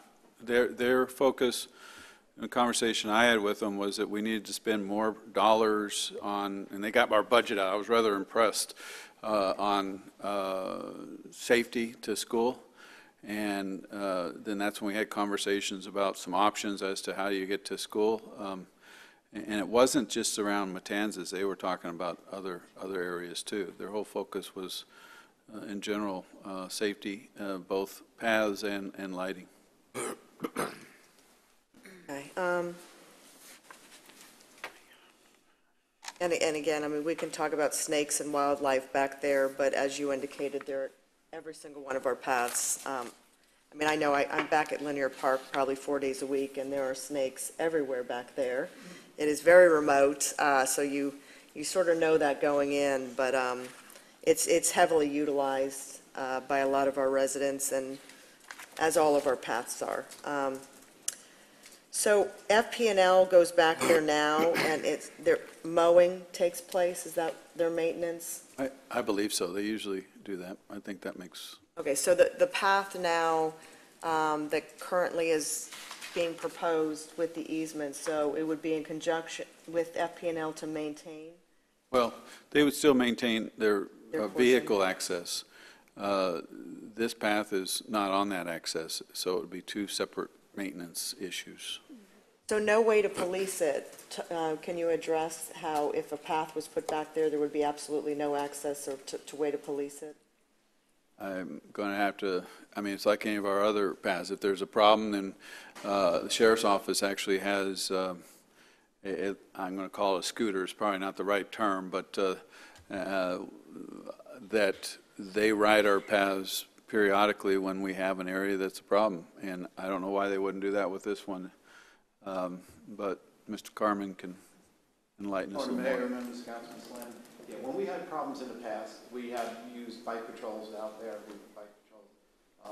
Although we're not allowed motor vehicles out there, and I know it does happen, we will make an exception, and sometimes we will have our motor units ride back there because it's a lot quicker and it's a lot safer than expedient than a bike getting out there. So if we want to catch them.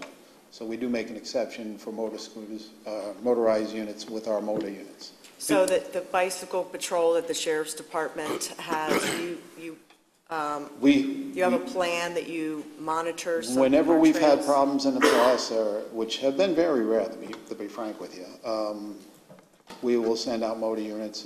We will even, in certain areas, park patrol cars and have a little bit of a walking presence. So whether or not this path is paved, the residents are always welcome to call the sheriff's office if there's problems going on along this easement that they should not be occurring. Thank you. And as far as the commenter about light safety out here, that there is technology available, again, those private lights where timers could be set, 911 calls could be made throughout that technology. Yes. Obviously, has that been looked at? I know Carl talked about preliminary ideas, but is there a way to include that within the technology that will allow for the lights to go on and off during school hours, where if it's that early in the morning, darkness, and then there's a safety measure of dimmers as well as emergency 911. Yes, and I've got, the estimates from the, solar LEDs in ground from 32,000 all the way up to the type we have here at Central Park, which would be closer to 200,000. So we haven't gotten any detail, but it's a wide range of options. You would definitely want it to be on timers.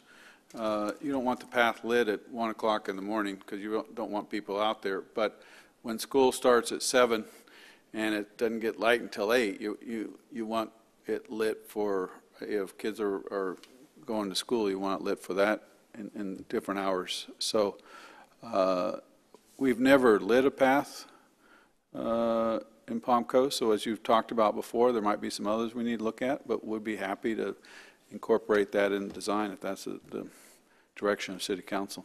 And I think it does need to include, those kind of things as far as definitely timers. There can be I call it the blue light switch, because that's what they usually have, like on campuses, et cetera. There's a variety of things we could incorporate. Just a clarification, and those costs are a per mile cost, and the overall path is around 2 miles long, so. Okay, okay, thank you. What was that? I'm sorry. Those costs that were indicated, the roughly close to 50 grand to the 200 grand, that's per mile. Okay. And the FPL path, including this segment on Old Kings Road, is around 2 miles long. 100 to 400.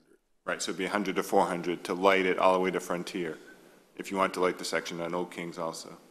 Okay, thanks for clarification. Okay. All right, so let's, I guess, open it back up to our council to discuss. Vice Mayor Nobile.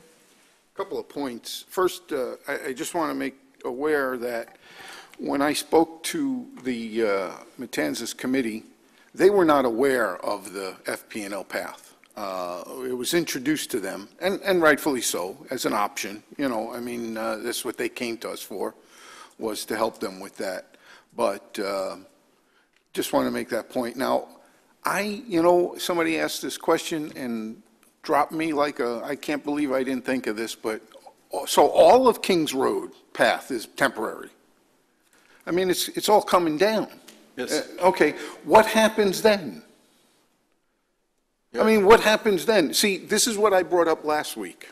I said, what I would like to see done is I would like to see Old Kings Road temporary pavement done, and then before construction, I would like to see us working with the school board to say, look, this is going to be shut down for a period of time. We need you to step up and take care of these kids. They're kids going to school. Now, the bikers, we're just going to tell them, hey, it's closed until further notice, which is fine. I mean, we have to, you have to progress and you have to put up with that. I've been here 35 years. I've been putting up with it for, but I enjoy it when it's done.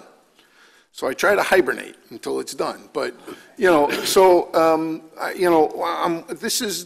sitting there going, well, we got this, it's temporary. It's all temporary. It's all coming out. So I'm sitting there thinking, we need to devise a plan of quickly and efficiently throwing down a path for these kids to get to school, and hope that within, hope that we get the money, 3 to 5 years from now, working with the TPO and seeing some of the construction that's going on, in Volusia County. I mean, we're going to have to work hard to get dollars from them. So I'm not overly confident in the 3-year scenario there. So that's what I would like to see done. Old Kings were, so that's, I said, this is what I want to get the Old Kings path down, work with the school board. Let's have a long-term plan for these kids so that they can get there.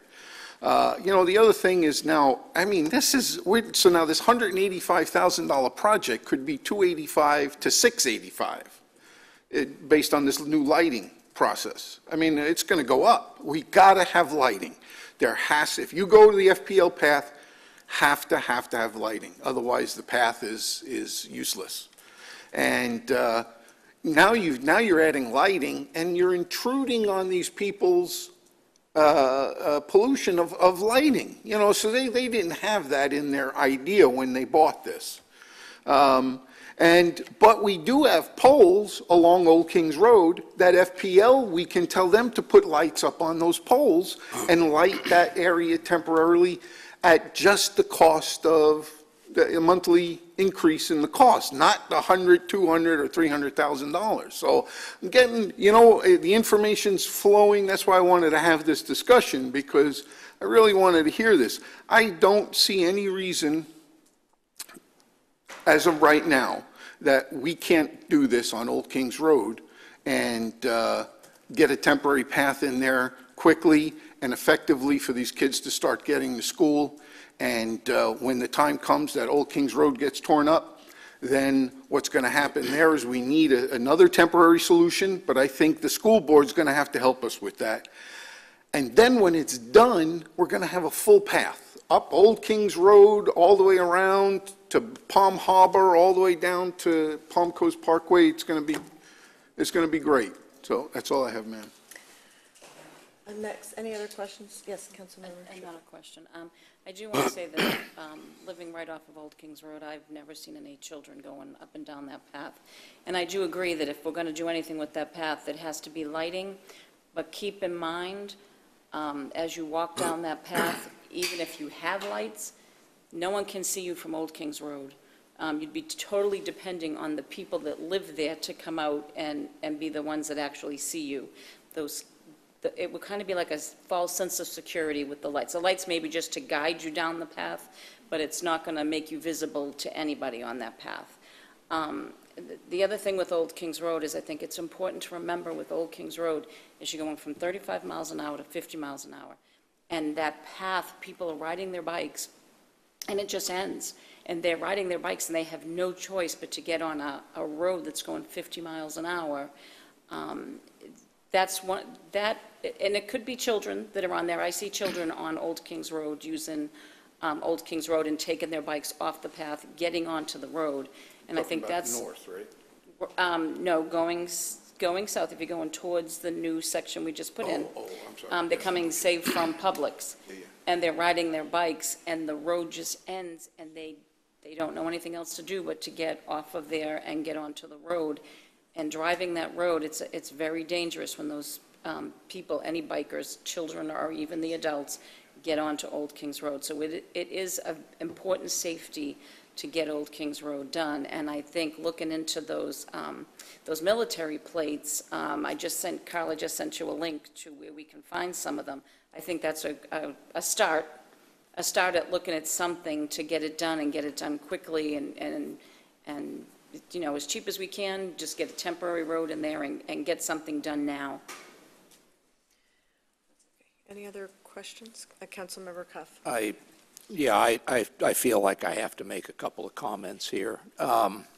And certainly if there's an option that we haven't already thought of, I'd like to see that explored. But I'd like to see it done quickly. My biggest concerns about extending the Old Kings Road path are the time that it will continue to expose not just the students, but also the rest of the public that rides their bikes and walks to not having a safe path to walk on. The cost is secondary in my mind, but it's not inconsiderable. I mean, to the point that all of the sidewalk on Old Kings Road will be torn out during construction. Yes, I understand that, but if we are successful and we vote for one of these options we've looked at today, we're basically spending somewhere between $338,000 and $562,000 plus lights on Old Kings Road if we're adding lights to the FPL continuous lighting program, and all of that will be torn out hopefully sooner rather than later. I mean, granted, the rest of it that's there already is going to be torn out, but that's a sunk cost. It's not money we're voting to spend today.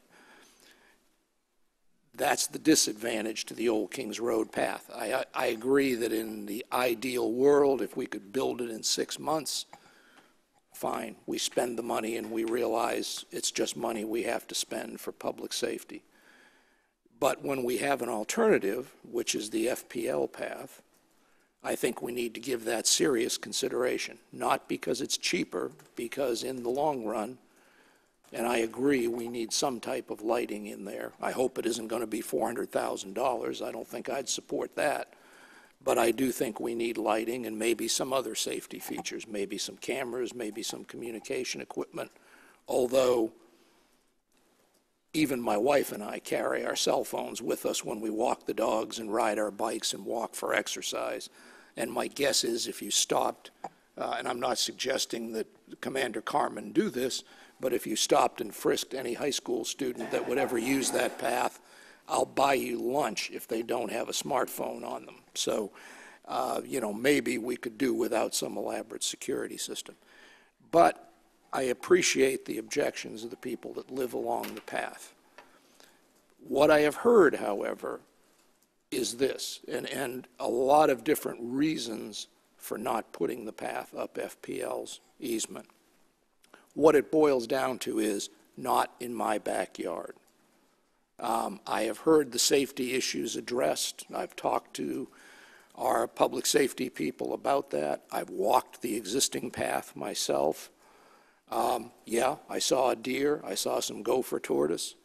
I didn't see any evidence that the path was heavily used by anybody, students or anyone else. But ultimately, the plea that resonates with me is we like our privacy, we like our peace and quiet, we like it the way it is. And I understand that, and for the people who are objecting to that alternative, I applaud you for your honesty, because to be honest with the public, in my mind, most of the rest of the objections are make weight. They just don't want it in their backyard. I understand that. And if it were my backyard, I bet I'd feel the same way. But I hope that anyone who doesn't get their way in this process appreciates what the city staff and the city council have to go through in making a decision based on what we think is best for all of the residents of Palm Coast, not just high school students going to school. We've had other bike riding fatalities on this road that had nothing to do with young people. And for that matter, the tragedy there earlier this year that has focused attention on this segment of road, I don't think had anything to do with a student going to or from Matanzas High School. It was simply a school-age child riding his bicycle in an area where there are no safe sidewalks or paths. So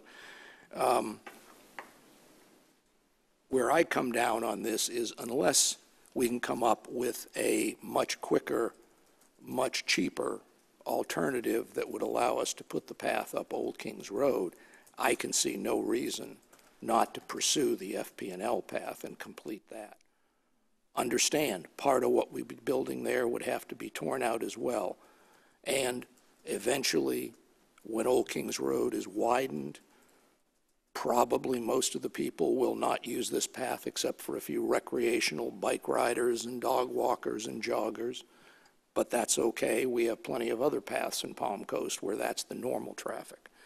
So my take on this is unless staff tells us they can come back with alternatives other than the alternatives we've reviewed here today that might change my mind, mainly because of the time, but also because of the cost, I think we need to pursue the bike path, the walking path up FP&L with a very quick follow-up to the plans that we have now to provide some type of timed lighting and other safety features that would make it usable for high school students pre-dawn and early evening if you're coming home from school after basketball practice or chess club or, whatever it is you're doing in the winter, because it will be dark.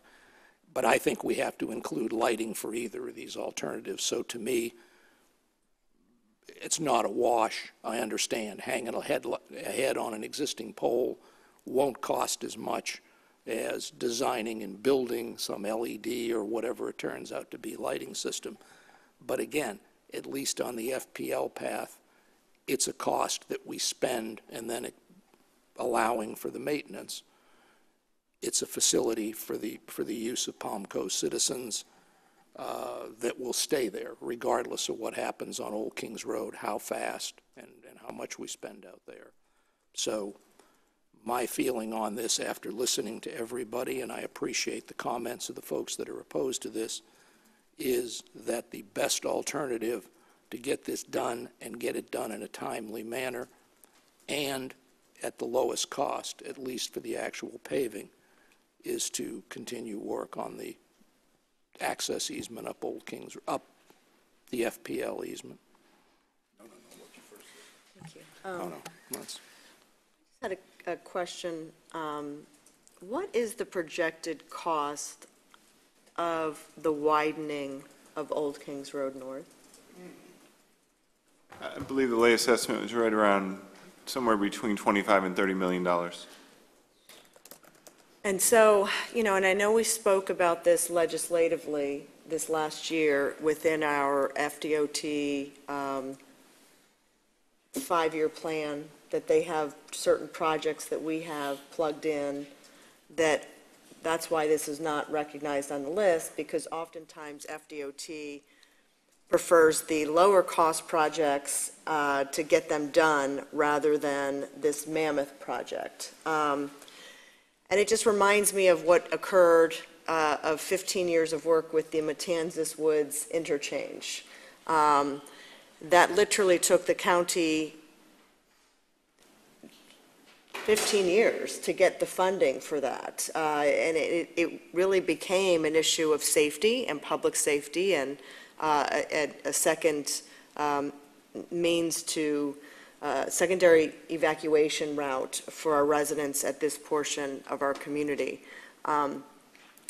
So it's not as easy as one would think to get $30 million from the state of Florida. They just went through the beach restoration project, and you can see that was a battle that they came out with splitting between St. Johns and Flagler County. So that concerns me, and so when people are asking why are we sitting here 10 years later without funding options, the funding options are challenging. And I know our vice mayor serves as a representative of this council on the TPO, and I know Volusia County holds a lot more seats than Flagler County, which is unfortunate because it's based on population. So that will be an uphill battle moving forward, but this council has indicated that this next legislative session, we want to make sure that we are fighting for these dollars aggressively. That's not to say, we'd get the appropriation. The government, the governor has a big veto pen that he often utilizes for earmarks and appropriations. So, that's sort of my struggle with this entire conversation. I happen to think our paths and our trails are a sense of pride in our city. We have over 125 miles of connected trails and paths that really have provided a great quality of life and an advantage for safety components within our community. I think probably 4 days a week I'm on one of our paths, and they're heavily utilized, and they are safe and they're monitored, and the darkness does occur. I've been out at a waterfront park myself when the lights start going down, and you have a sense of that fear of, oh my gosh, it's dark and I'm in the middle of nowhere and I have to get home quickly. So we want to make sure that we're providing safety to our residents, but in particular our school students. Not every child is going to be able to afford a vehicle, and the fact of the matter is, even if they are of age, I'll use my daughter as an example, and I'm sure she'll love the fact that I'm talking about her, but the fact of the matter is, she worked in school, and our agreement was, if you want a car, I'll match dollar for dollar every money you save to buy a car, and that's what she did, but it took her a long period of time. So not every child is going to have access to that. And so we do have to provide a measure of walkability, cycling in a safe environment to get to these kids access to school every day. And that's not going to change, and it's not going to go away. So I, like Bob,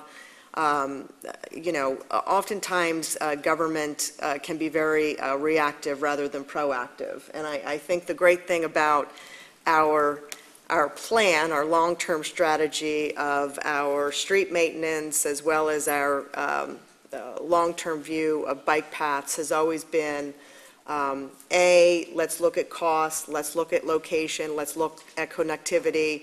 But first and foremost, we have always looked at school access. So this has been unfortunate that this has taken this many years to get to this point.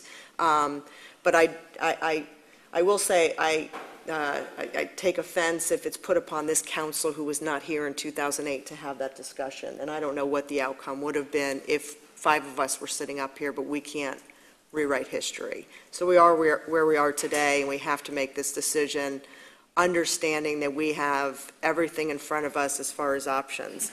I'm very cautious to see these Whiteview projected costs, as every project that I have seen as I've served as mayor since coming in November, the costs have been increased significantly for infrastructure dollars, because we're growing again, and the cost of material has gone up at least by 20%. So those costs are very much out of date, and I'm not sure how similar that's a realistic figure. I've been surprised about how much higher our costs are, as well as labor and everything else. So, and as far as using our guys, we are a tight city as far as our staffing levels go. I know we just had the opening of Holland Park, and I was speaking to one of our public works guys, and they're now maintaining also the interchange and the landscaping and everything else. And now we have a significant larger park that they're going to have to go maintain, medians, grassways, everything else. So we're going to have to make some tough decisions as far as those types of increased staffing levels in the future. But right now, I just don't see us taking part of our current plan and saying, okay, we're not going to do this because now this takes precedent, because the Sesame plan came in a very reactionary way, and as well as Seminole Woods. So if staff,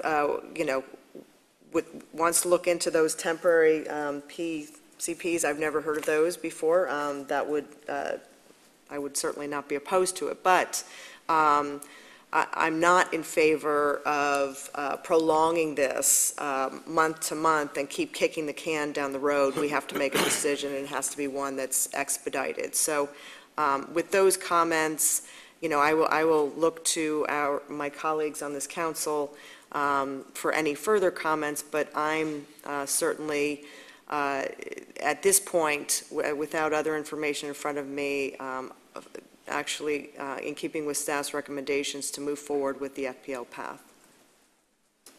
I do have a comment. I just want to say that being in District 2 and campaigning out there, I've never had a person say to me, my kid needs that FPL path because they need to get to school and that's the way they go and we need that path done.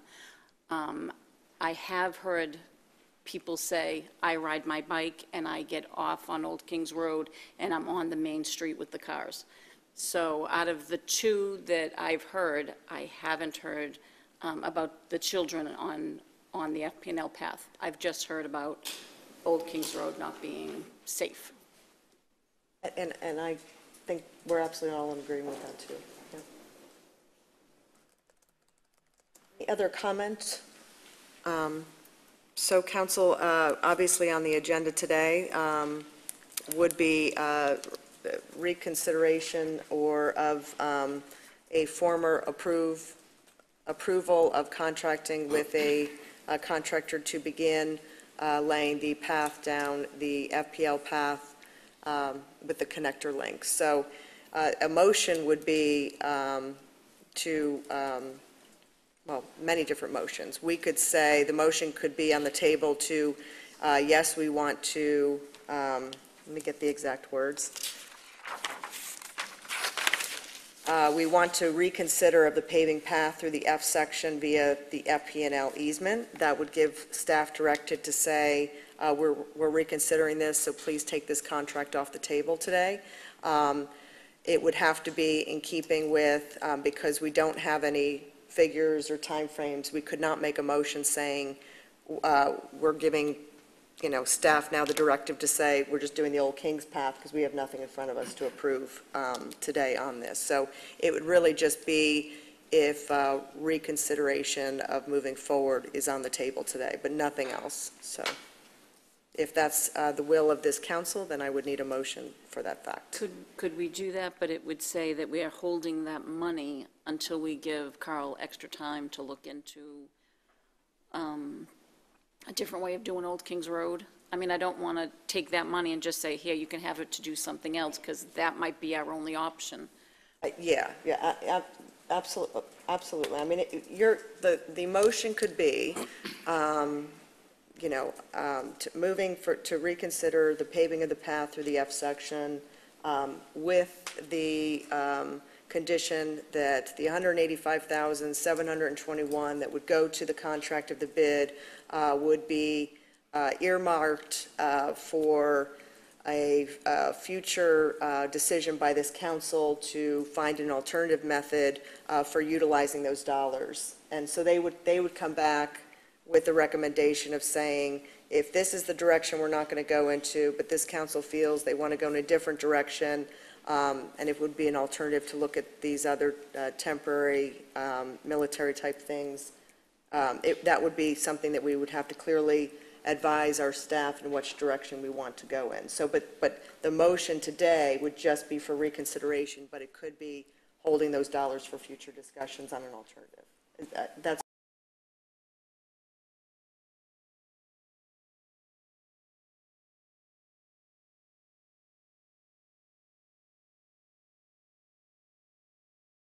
in and what the priorities are. Once again, we're already working towards those projects. So what we would do is take this project and present to you kind of where it all fits in and how that would could work. Yes, you have, as far as the dollars that is part of the paving contract, 185. You'd have two options today. One of them, we could add streets to that, or not do that and use it for a portion of the path project. Your choice. So I'd like to make an attempt at a motion.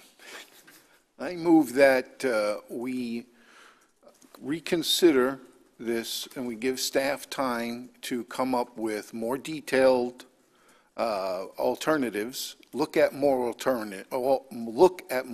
alternatives, give us the full layout, not to exceed the next workshop and the following business meeting. So we don't want it to go, I'm making the motion, I don't want to just put this out and say, okay, 6 months from now, we'll talk about it again. We've got 2 weeks where we're not meeting. Then we have our workshop. I'd like to have that presentation at that workshop and then have the vote, final vote, hopefully the week after, and that would be as the furthest we will extend this. I know it's putting a little pressure on. Right. Chris, the capital improvement program is being presented to City Council. I know not at the next workshop because that's general fund. Would it be the following one? So will it been hopefully done? Yeah, I would recommend that we plug it into that discussion. Oh, okay. Which won't be the next workshop, but I think the one. So one further workshop. Okay. As quickly as possible, because you need to see the full picture. Exactly. And not just this one project if you're going to do that. Because there's a lot of costs in here that we're not seeing, and there are a lot of options we're not seeing. So I mean, I didn't know. When I was thinking lighting, I was thinking, all right, that'll round it out at about 200,000. But then I'm like, okay, that's not going to happen. It's about 100,000. And so everything changes. I just like a little more detail. That's all. But I don't want to sit around for 6 months on our hands. No, we need to plug it into the 5-year capital. I don't know if I got a motion out of that. Well, let me ask, because the lighting portion of it, I mean, I've heard I haven't heard a big, no, we're not doing this path, that's it, but I haven't heard the lighting portion of it, what even that would cost with the, if the technology available with, I don't know, yeah, the timers, the emergency. Well, I'm not with those, I don't what even know those are what gonna that, cost, yeah, I right, have no right. idea. And I'm not concerned with the electrical usage, but, because, again, I'm assuming the lights we would put up on Old Kings Road would just be like, call FPL, they put it up and we just start the monthly payment. No, it's going to be a continuous lighting, where we'd have to design it, just like we did with Lakeview and Belterre. We would first design it, and then they would install them. So Okay, but they would, that's what I'm saying, the we'd have difference some would be, design we would costs pay up for the front. design costs, but we'd pay for the design costs on the path also. Right, but It's a little different because it's foot traffic versus right, motor vehicle. right. FP&L is not just going to put up lights on a major thoroughfare we talked about before. when Right, it's just for, continuous. yeah. Okay, see, those are the things I need before I could make a, So as long as I don't have to repeat everything he just said, I'll second his motion. Okay, can you all restate right, the motion? yes, I'll bring it all into one. So, I move that we reconsider the FPL easement path, have staff look at more options, give us more detail in the current options, and along with the FPL path, with a presentation not to go beyond July. That sound good? July. We do the second workshop in July And with then the third, the yeah. capital improvement program. Okay. Good? Okay, sound good? Okay, I'm just, I'm trying to write my Yeah, head well, around you it. and me both. Okay, so, and just because I want very clear directive for what staff is hearing out of that motion, so what are you hearing? I'm hearing we will not do the FP&L path, and that we will move forward with a new project along a temporary path along Old Kings Road and bring that to City Council for your consideration. That's not what I. With more detail, no, we're still looking at both. Oh, See, we don't have the details to make, you see, we've got a white view.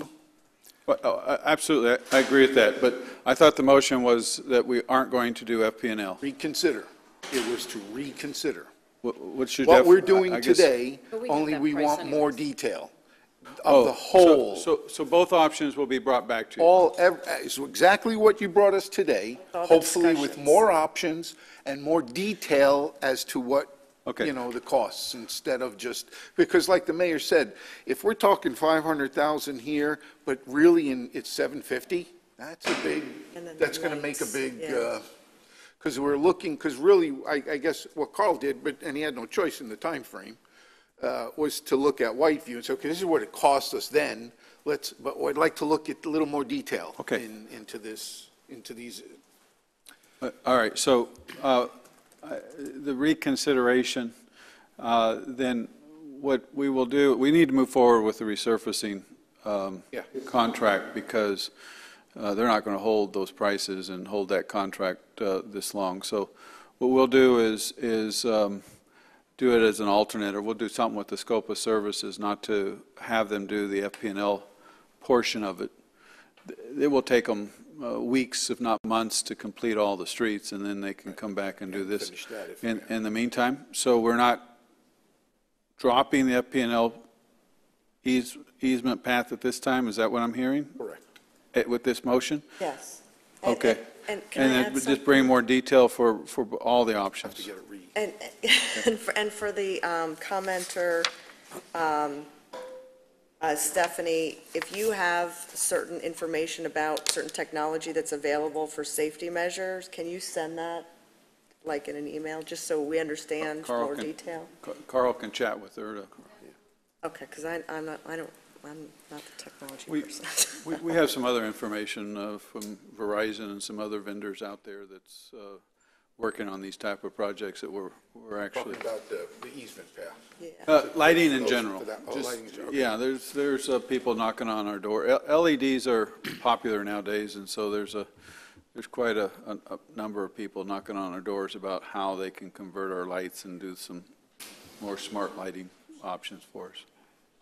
Okay, so, Can I, Yes. do I have a chance to comment? okay, so wait, there's a first and a second, and then now Now for discussion, discussion, yeah. yes.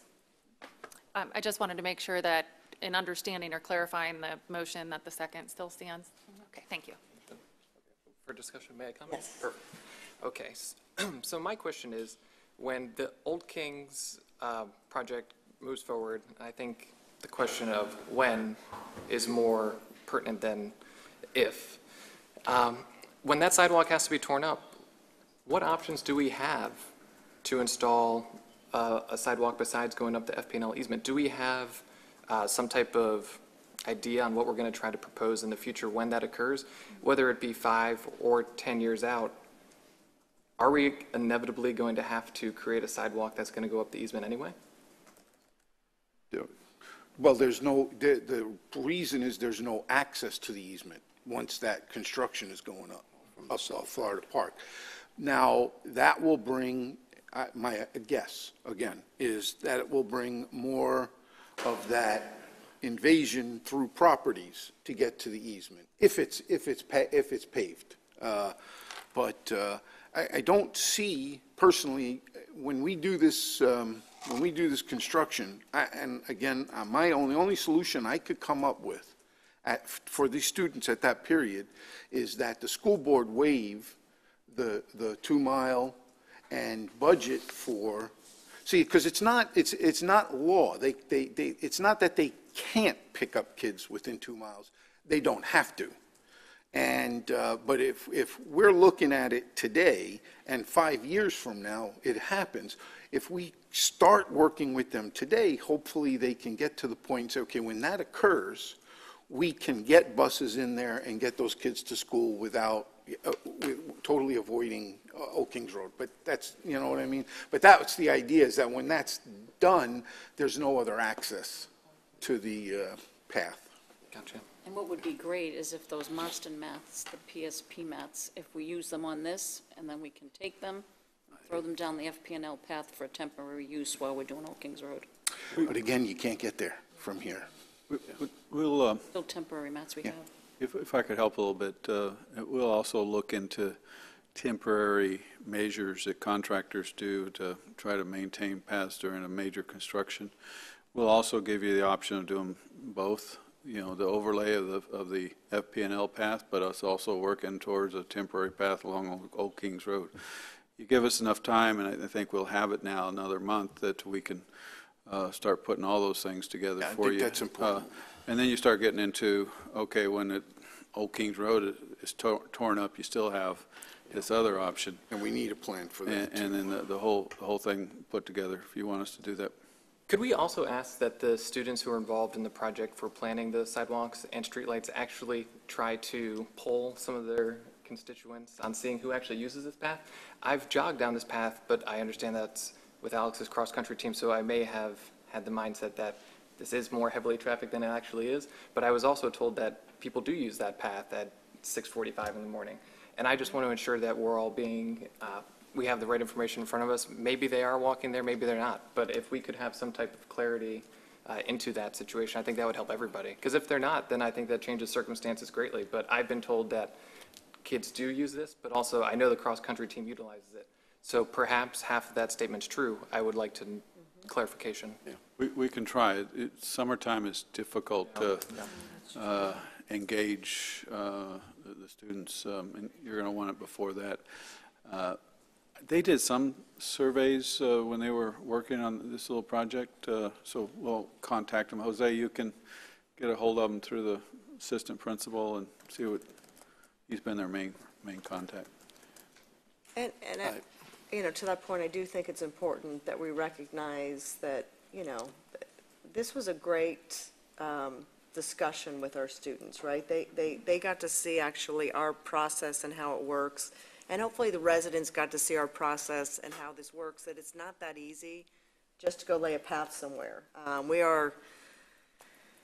have a lot of restrictions in front of us on what we can do, what we can't do. And so taking a more comprehensive look and saying, this is this, this is this, this is this, really gives us an overall picture. And I mean, I can tell you, nothing more frustrating than seeing a necessary widening of a road right in our community and us being pitted against Volusia County, if you will. It's $30 million is not going to be an easy one to overcome. So that's going to be important in the future as well, that we have those discussions legislatively. So any other questions or comments? Yeah, Mayor? Yeah. One of both, if I may. The question is, I think you alluded to it, Mr. Landon. If this motion passes, what does that do to the time frame for the Old Kings, for the FPL path? You talked about slipping it basically to the end of the repaving contract. Right. We'll make sure that they don't get started on the FP&L path, but we won't totally delete it from their scope of streets projects until you make a final decision. Okay. So, and historically, it's a couple of months. Isn't that what it takes to do the resurfacing? And we haven't signed the contract, so they haven't mobilized yet. So I think we have time. Well, the key to it is they won't mobilize twice for the same cost. So and what we can do, that's another good question, is get their time frame as to when they think they'll be done with all the streets, and then we'll have to have a decision to them prior to that time. Yeah. Is that fair? Yeah, it just accelerates our upfront work before they come in, because by delaying it until the end of July, it really gives us a real small window to do the preparation work before they can come in, before their contract expires. So it makes it really, really tight. If not, it may extend their contract. We have to discuss that with them. Okay. Well, that's really my question. I don't want to vote for a motion to delay this further, even if it's only a month, if the net result of that is we're going to be in another contract year and delay 12 months if the ultimate decision is the FPL path. Because, a big appeal of that alternative to me is the speed with which it can be completed. Good point. Carl, do you recall how many days they have to complete the resurfacing? I did not recall. Okay. I'm confident that if we can make the decision first part of August, which would be the business meeting, we could also be gearing up. I don't know, Carl makes a good point too, that it really puts us in a real narrow time frame to get this thing done. But it's up to you if you make the motion, we're going to work hard to make that happen. Or if you pass the motion. Okay. Well, yeah, because as you stated, we are in summer, so school is, not in operation. But in the fall, our school kids will be back, and we really do need to make a tough decision. And this is not an easy decision. This is not one that any of us take lightly. We take it very seriously. So. Yeah. And then just a final observation. I think the other council members that have talked about what happens down the road when Old Kings Road is widened is certainly something we need to keep in mind. But in terms of the decision we have to make about either an Old Kings Road extension of the path or the FPL path, to me it's 6 of one, half dozen of the other. It's going to have to be torn out. There will be access problems to the FPL path if that's what's built, but there's going to be access problems all along Old Kings Road, so I don't see that, particularly given the uncertainty of when that's going to happen, as something that influences my decision a whole lot one way or the other. But I do think we need to work with the school board, and not just on this issue, but not just on this stretch of pathway. So that's. Can I make one more comment? Yes, comment? absolutely. Yeah.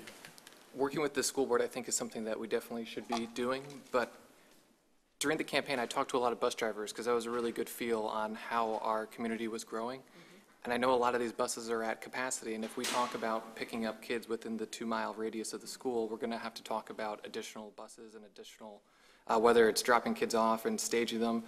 I just know that it'll be difficult to deal with the school board if we're trying to ask them to come up with funds when they're already a bit pressed for money as it is. That's just my observation. I could be completely wrong, but. Well, there's more options than just buying buses. There's school hours. If you adjust the school hours, then the buses can, which they do regularly. You know, you adjust the hours, and then the buses have different routes. So the same number of buses can be used and reused. So you pick up these kids, take them to this school, then an hour later you pick up these kids and take them to that. So, but it's money. Either way, it costs money, and that's why we need to be talking to them now and not wait for the road to be torn up and say, hey, can you, work this out? So, yeah, it's a budgetary issue, but again, I think somebody made the point what are we talking about here? Are we talking about the safety of the kids, or are we talking about, some dollars? We need some, if the school board needs to make some sacrifice for the safety of the kids, because we're getting them to the school, we are going to try and do our part here, and we just need a little help, at times when, like, we have construction, that kind of stuff. So, but we need to engage them. Oh, and I think the deaths that we were referring to, unfortunately, did not take place with students walking to school. It was during different hours. So it's about just safety on our roadways. Exactly. So that needs to be a big distinction. This just happens to be in close proximity to one of our high schools. So, yeah, it's a lot. But I mean, again, going back to it, cost does need to be considered as far as options. We must, because we're going to have to take another project off the list that's on a list currently if we come up with another decision point. So we always have to be mindful when we're going through this process of that. And it certainly applies to my thought process. But, all right, so a motion seconded. We've had discussion. Is there any further discussion by council members or questions or clarification needed? Either by council or staff? Okay. Okay, moved and seconded. All those in favor, please say aye. Aye. Any opposed? Aye. Okay, can we do a roll call vote, please? Vice Mayor Nobile? Yes. Councilmember Cuff? No. Councilmember Clufus? Negative. Councilmember Shipley? Yes. Mayor Holland? No. Mayor, the motion fails 2-3.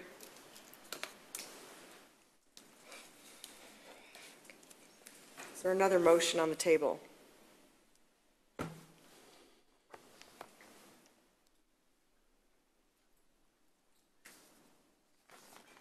We don't need another motion. It's already passed. Because the contract, I mean, you've already approved this, so the motion was really to reconsider.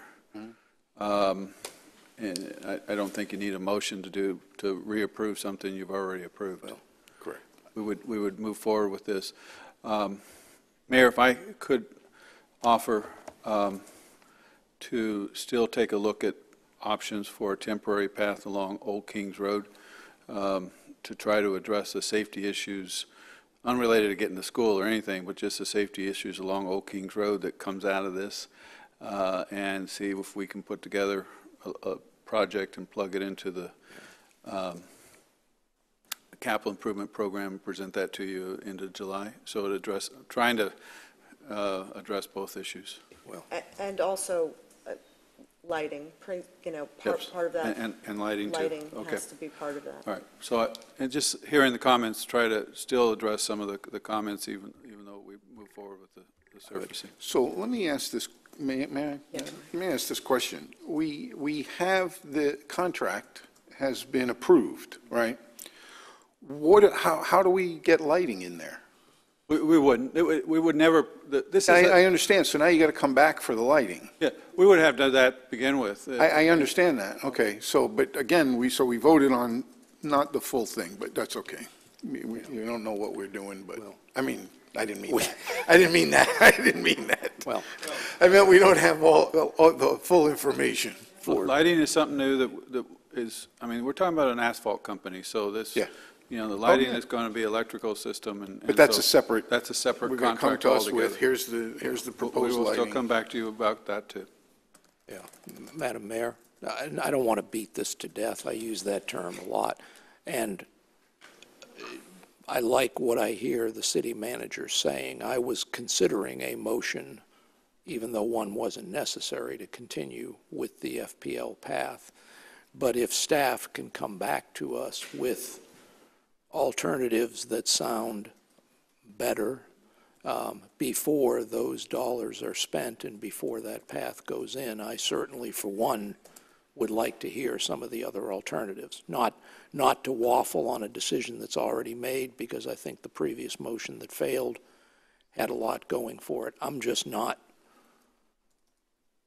ready to just keep delaying. So if the staff can do what the previous motion would have required them to do in that time period, I certainly have no problem discussing it at a workshop and proposing or approving something different. And I thought that's what our motion was doing, was saying, let's just give it a little more time. It's only going to be one more meeting. Let's not do this project that people are opposed to if there is another option that actually works to get people off the road. Well, I think, at this time, we've made the motion. So, all right, thank you, Mr. Landon, for your comments as well as the council members.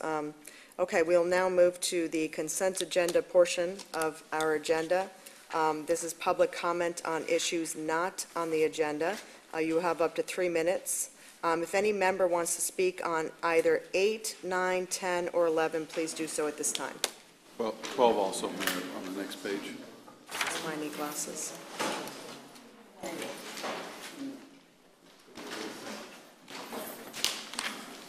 Okay.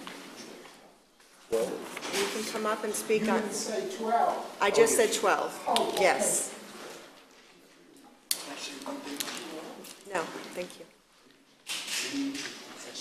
And okay, we will close public comment towards that, and I will entertain a motion to approve consent agenda items 8, 9, 10, 11, and 12. Move approval? Moved and seconded. All those in favor, please say aye. Aye. Any opposed? Seeing none, it passes unanimously. We'll now move to public participation, which allows members of our public to speak up to 3 minutes on items not on the agenda. Please state your name for the record, and your 3 minutes will begin following that. Thank you, Madam Mayor, Commissioners, City staff. My name is Jim Troiano, and I bring you goodwill from the St. Johns River Water Management District and our Executive Director, Dr. Ann Shortell. I am the new governmental coordinator for not only Flagler County and all the municipalities, but for Alachua, Marion, and Putnam counties also.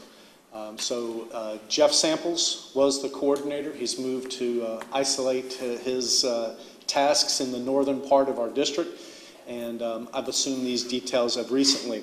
I just want to say that I'm real proud, and the district's real proud of 2 programs that we recently put out. One was our cost-sharing program, which the City of Palm Coast did very well with. Again, $700,000 award for some weirs here in Palm Coast, so we'll be bringing a make-believe check here real soon for you all to spend that funds to help us with our water issues, and to let you know that we do have cost-sharing programs coming up in September for our READY programs, which you all are able to participate in, and then again in March of next year for regular cost share. And for our agricultural community, we have a $1.5 million grant that's available now up until the end of July for application, and I did provide information to city staff on that. So I wanted to come by and say hello and what my new duties and responsibilities are for the district. So is there anything I can take back to Dr. Shortell or to the district from the members of the commission? No, thank you, though. But Very thank good. you, thank you. Thank you very much. Welcome Have a aboard. good day. Thank you. Thank you. Next speaker.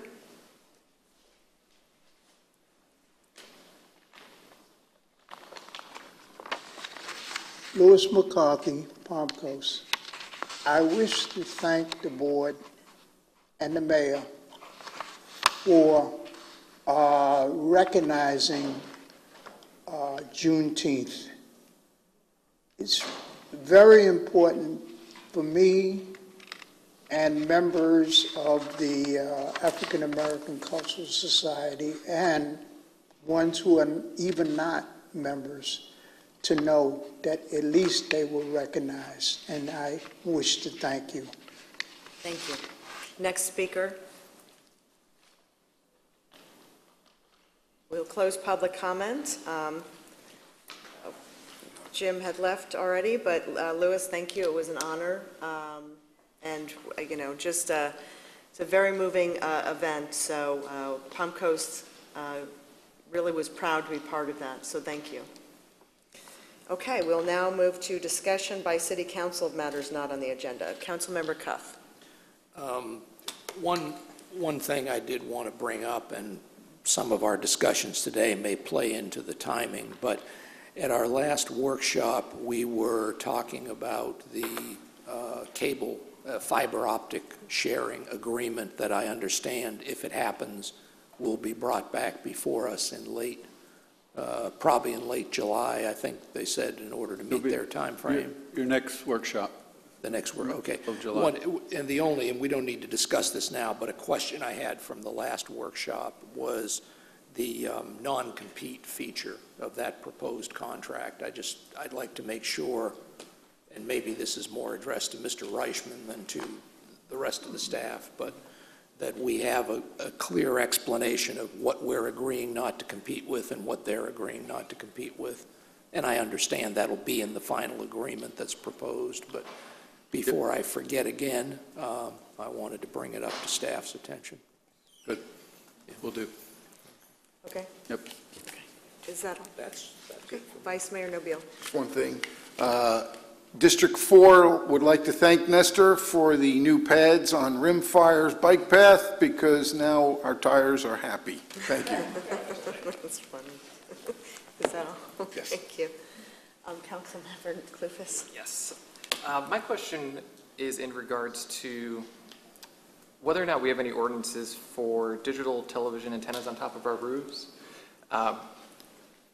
It is possible to pick up a signal from Jacksonville and Orlando with bidirectional antennas. They're not very big, but before I told my coworker that, yeah, you can go ahead and do that, I wanted to ensure that there aren't any ordinances or regulations against having an antenna on top of our roof. Similar size to a satellite dish. Just the height. I think there's, most cities do. I haven't heard it for a long time. We'll get Ray Tyner and his staff to get with you to answer questions about, I think there's some zoning people that can help you out with that. Thank you. Yep, that's it. Councilmember Shipley? Nothing, so we'll move. City Attorney, do you have anything to bring back? Nothing that I was asked to bring back or pass along, but if you all have anything for me to pass along, I'm happy to do so, and I will make mention to Attorney Reichman just about the non-compete provisions within the contract that you mentioned. Thank you. City Manager of matters not on the agenda. Yes, tonight is Food Truck Tuesday, our very popular little event here on Park Street, Central Park, from 5 to 8. Also, it's 4th of July time. Need to talk about City Council schedule. As we've talked about before, the 4th this year is on a Tuesday, so obviously we have canceled the July 4th City Council meeting, which means the workshop is also no need for it because it ties into that business meeting. So you have a 4th of July little holiday here until July 11th, which will be your next workshop. Also, we are fireworks we do every year. We always don't do it the same night as Flagler Beach. So this year it is July 3rd right here at Central Park. There will be a number of things you can participate in earlier. Starts at 5 here at Central Park, and then fireworks are scheduled to shoot off about 9 p.m. And then last thing is, and I need to get the time right, 8 a.m. On Tuesday the 4th is our independence celebration at Heroes Park. So that is the following morning, be Tuesday the 4th at Heroes Park at 8 a.m. Mayor, that's all I have for, and other than happy 4th of July. 4th of July. Happy 4th of July. Motion to adjourn.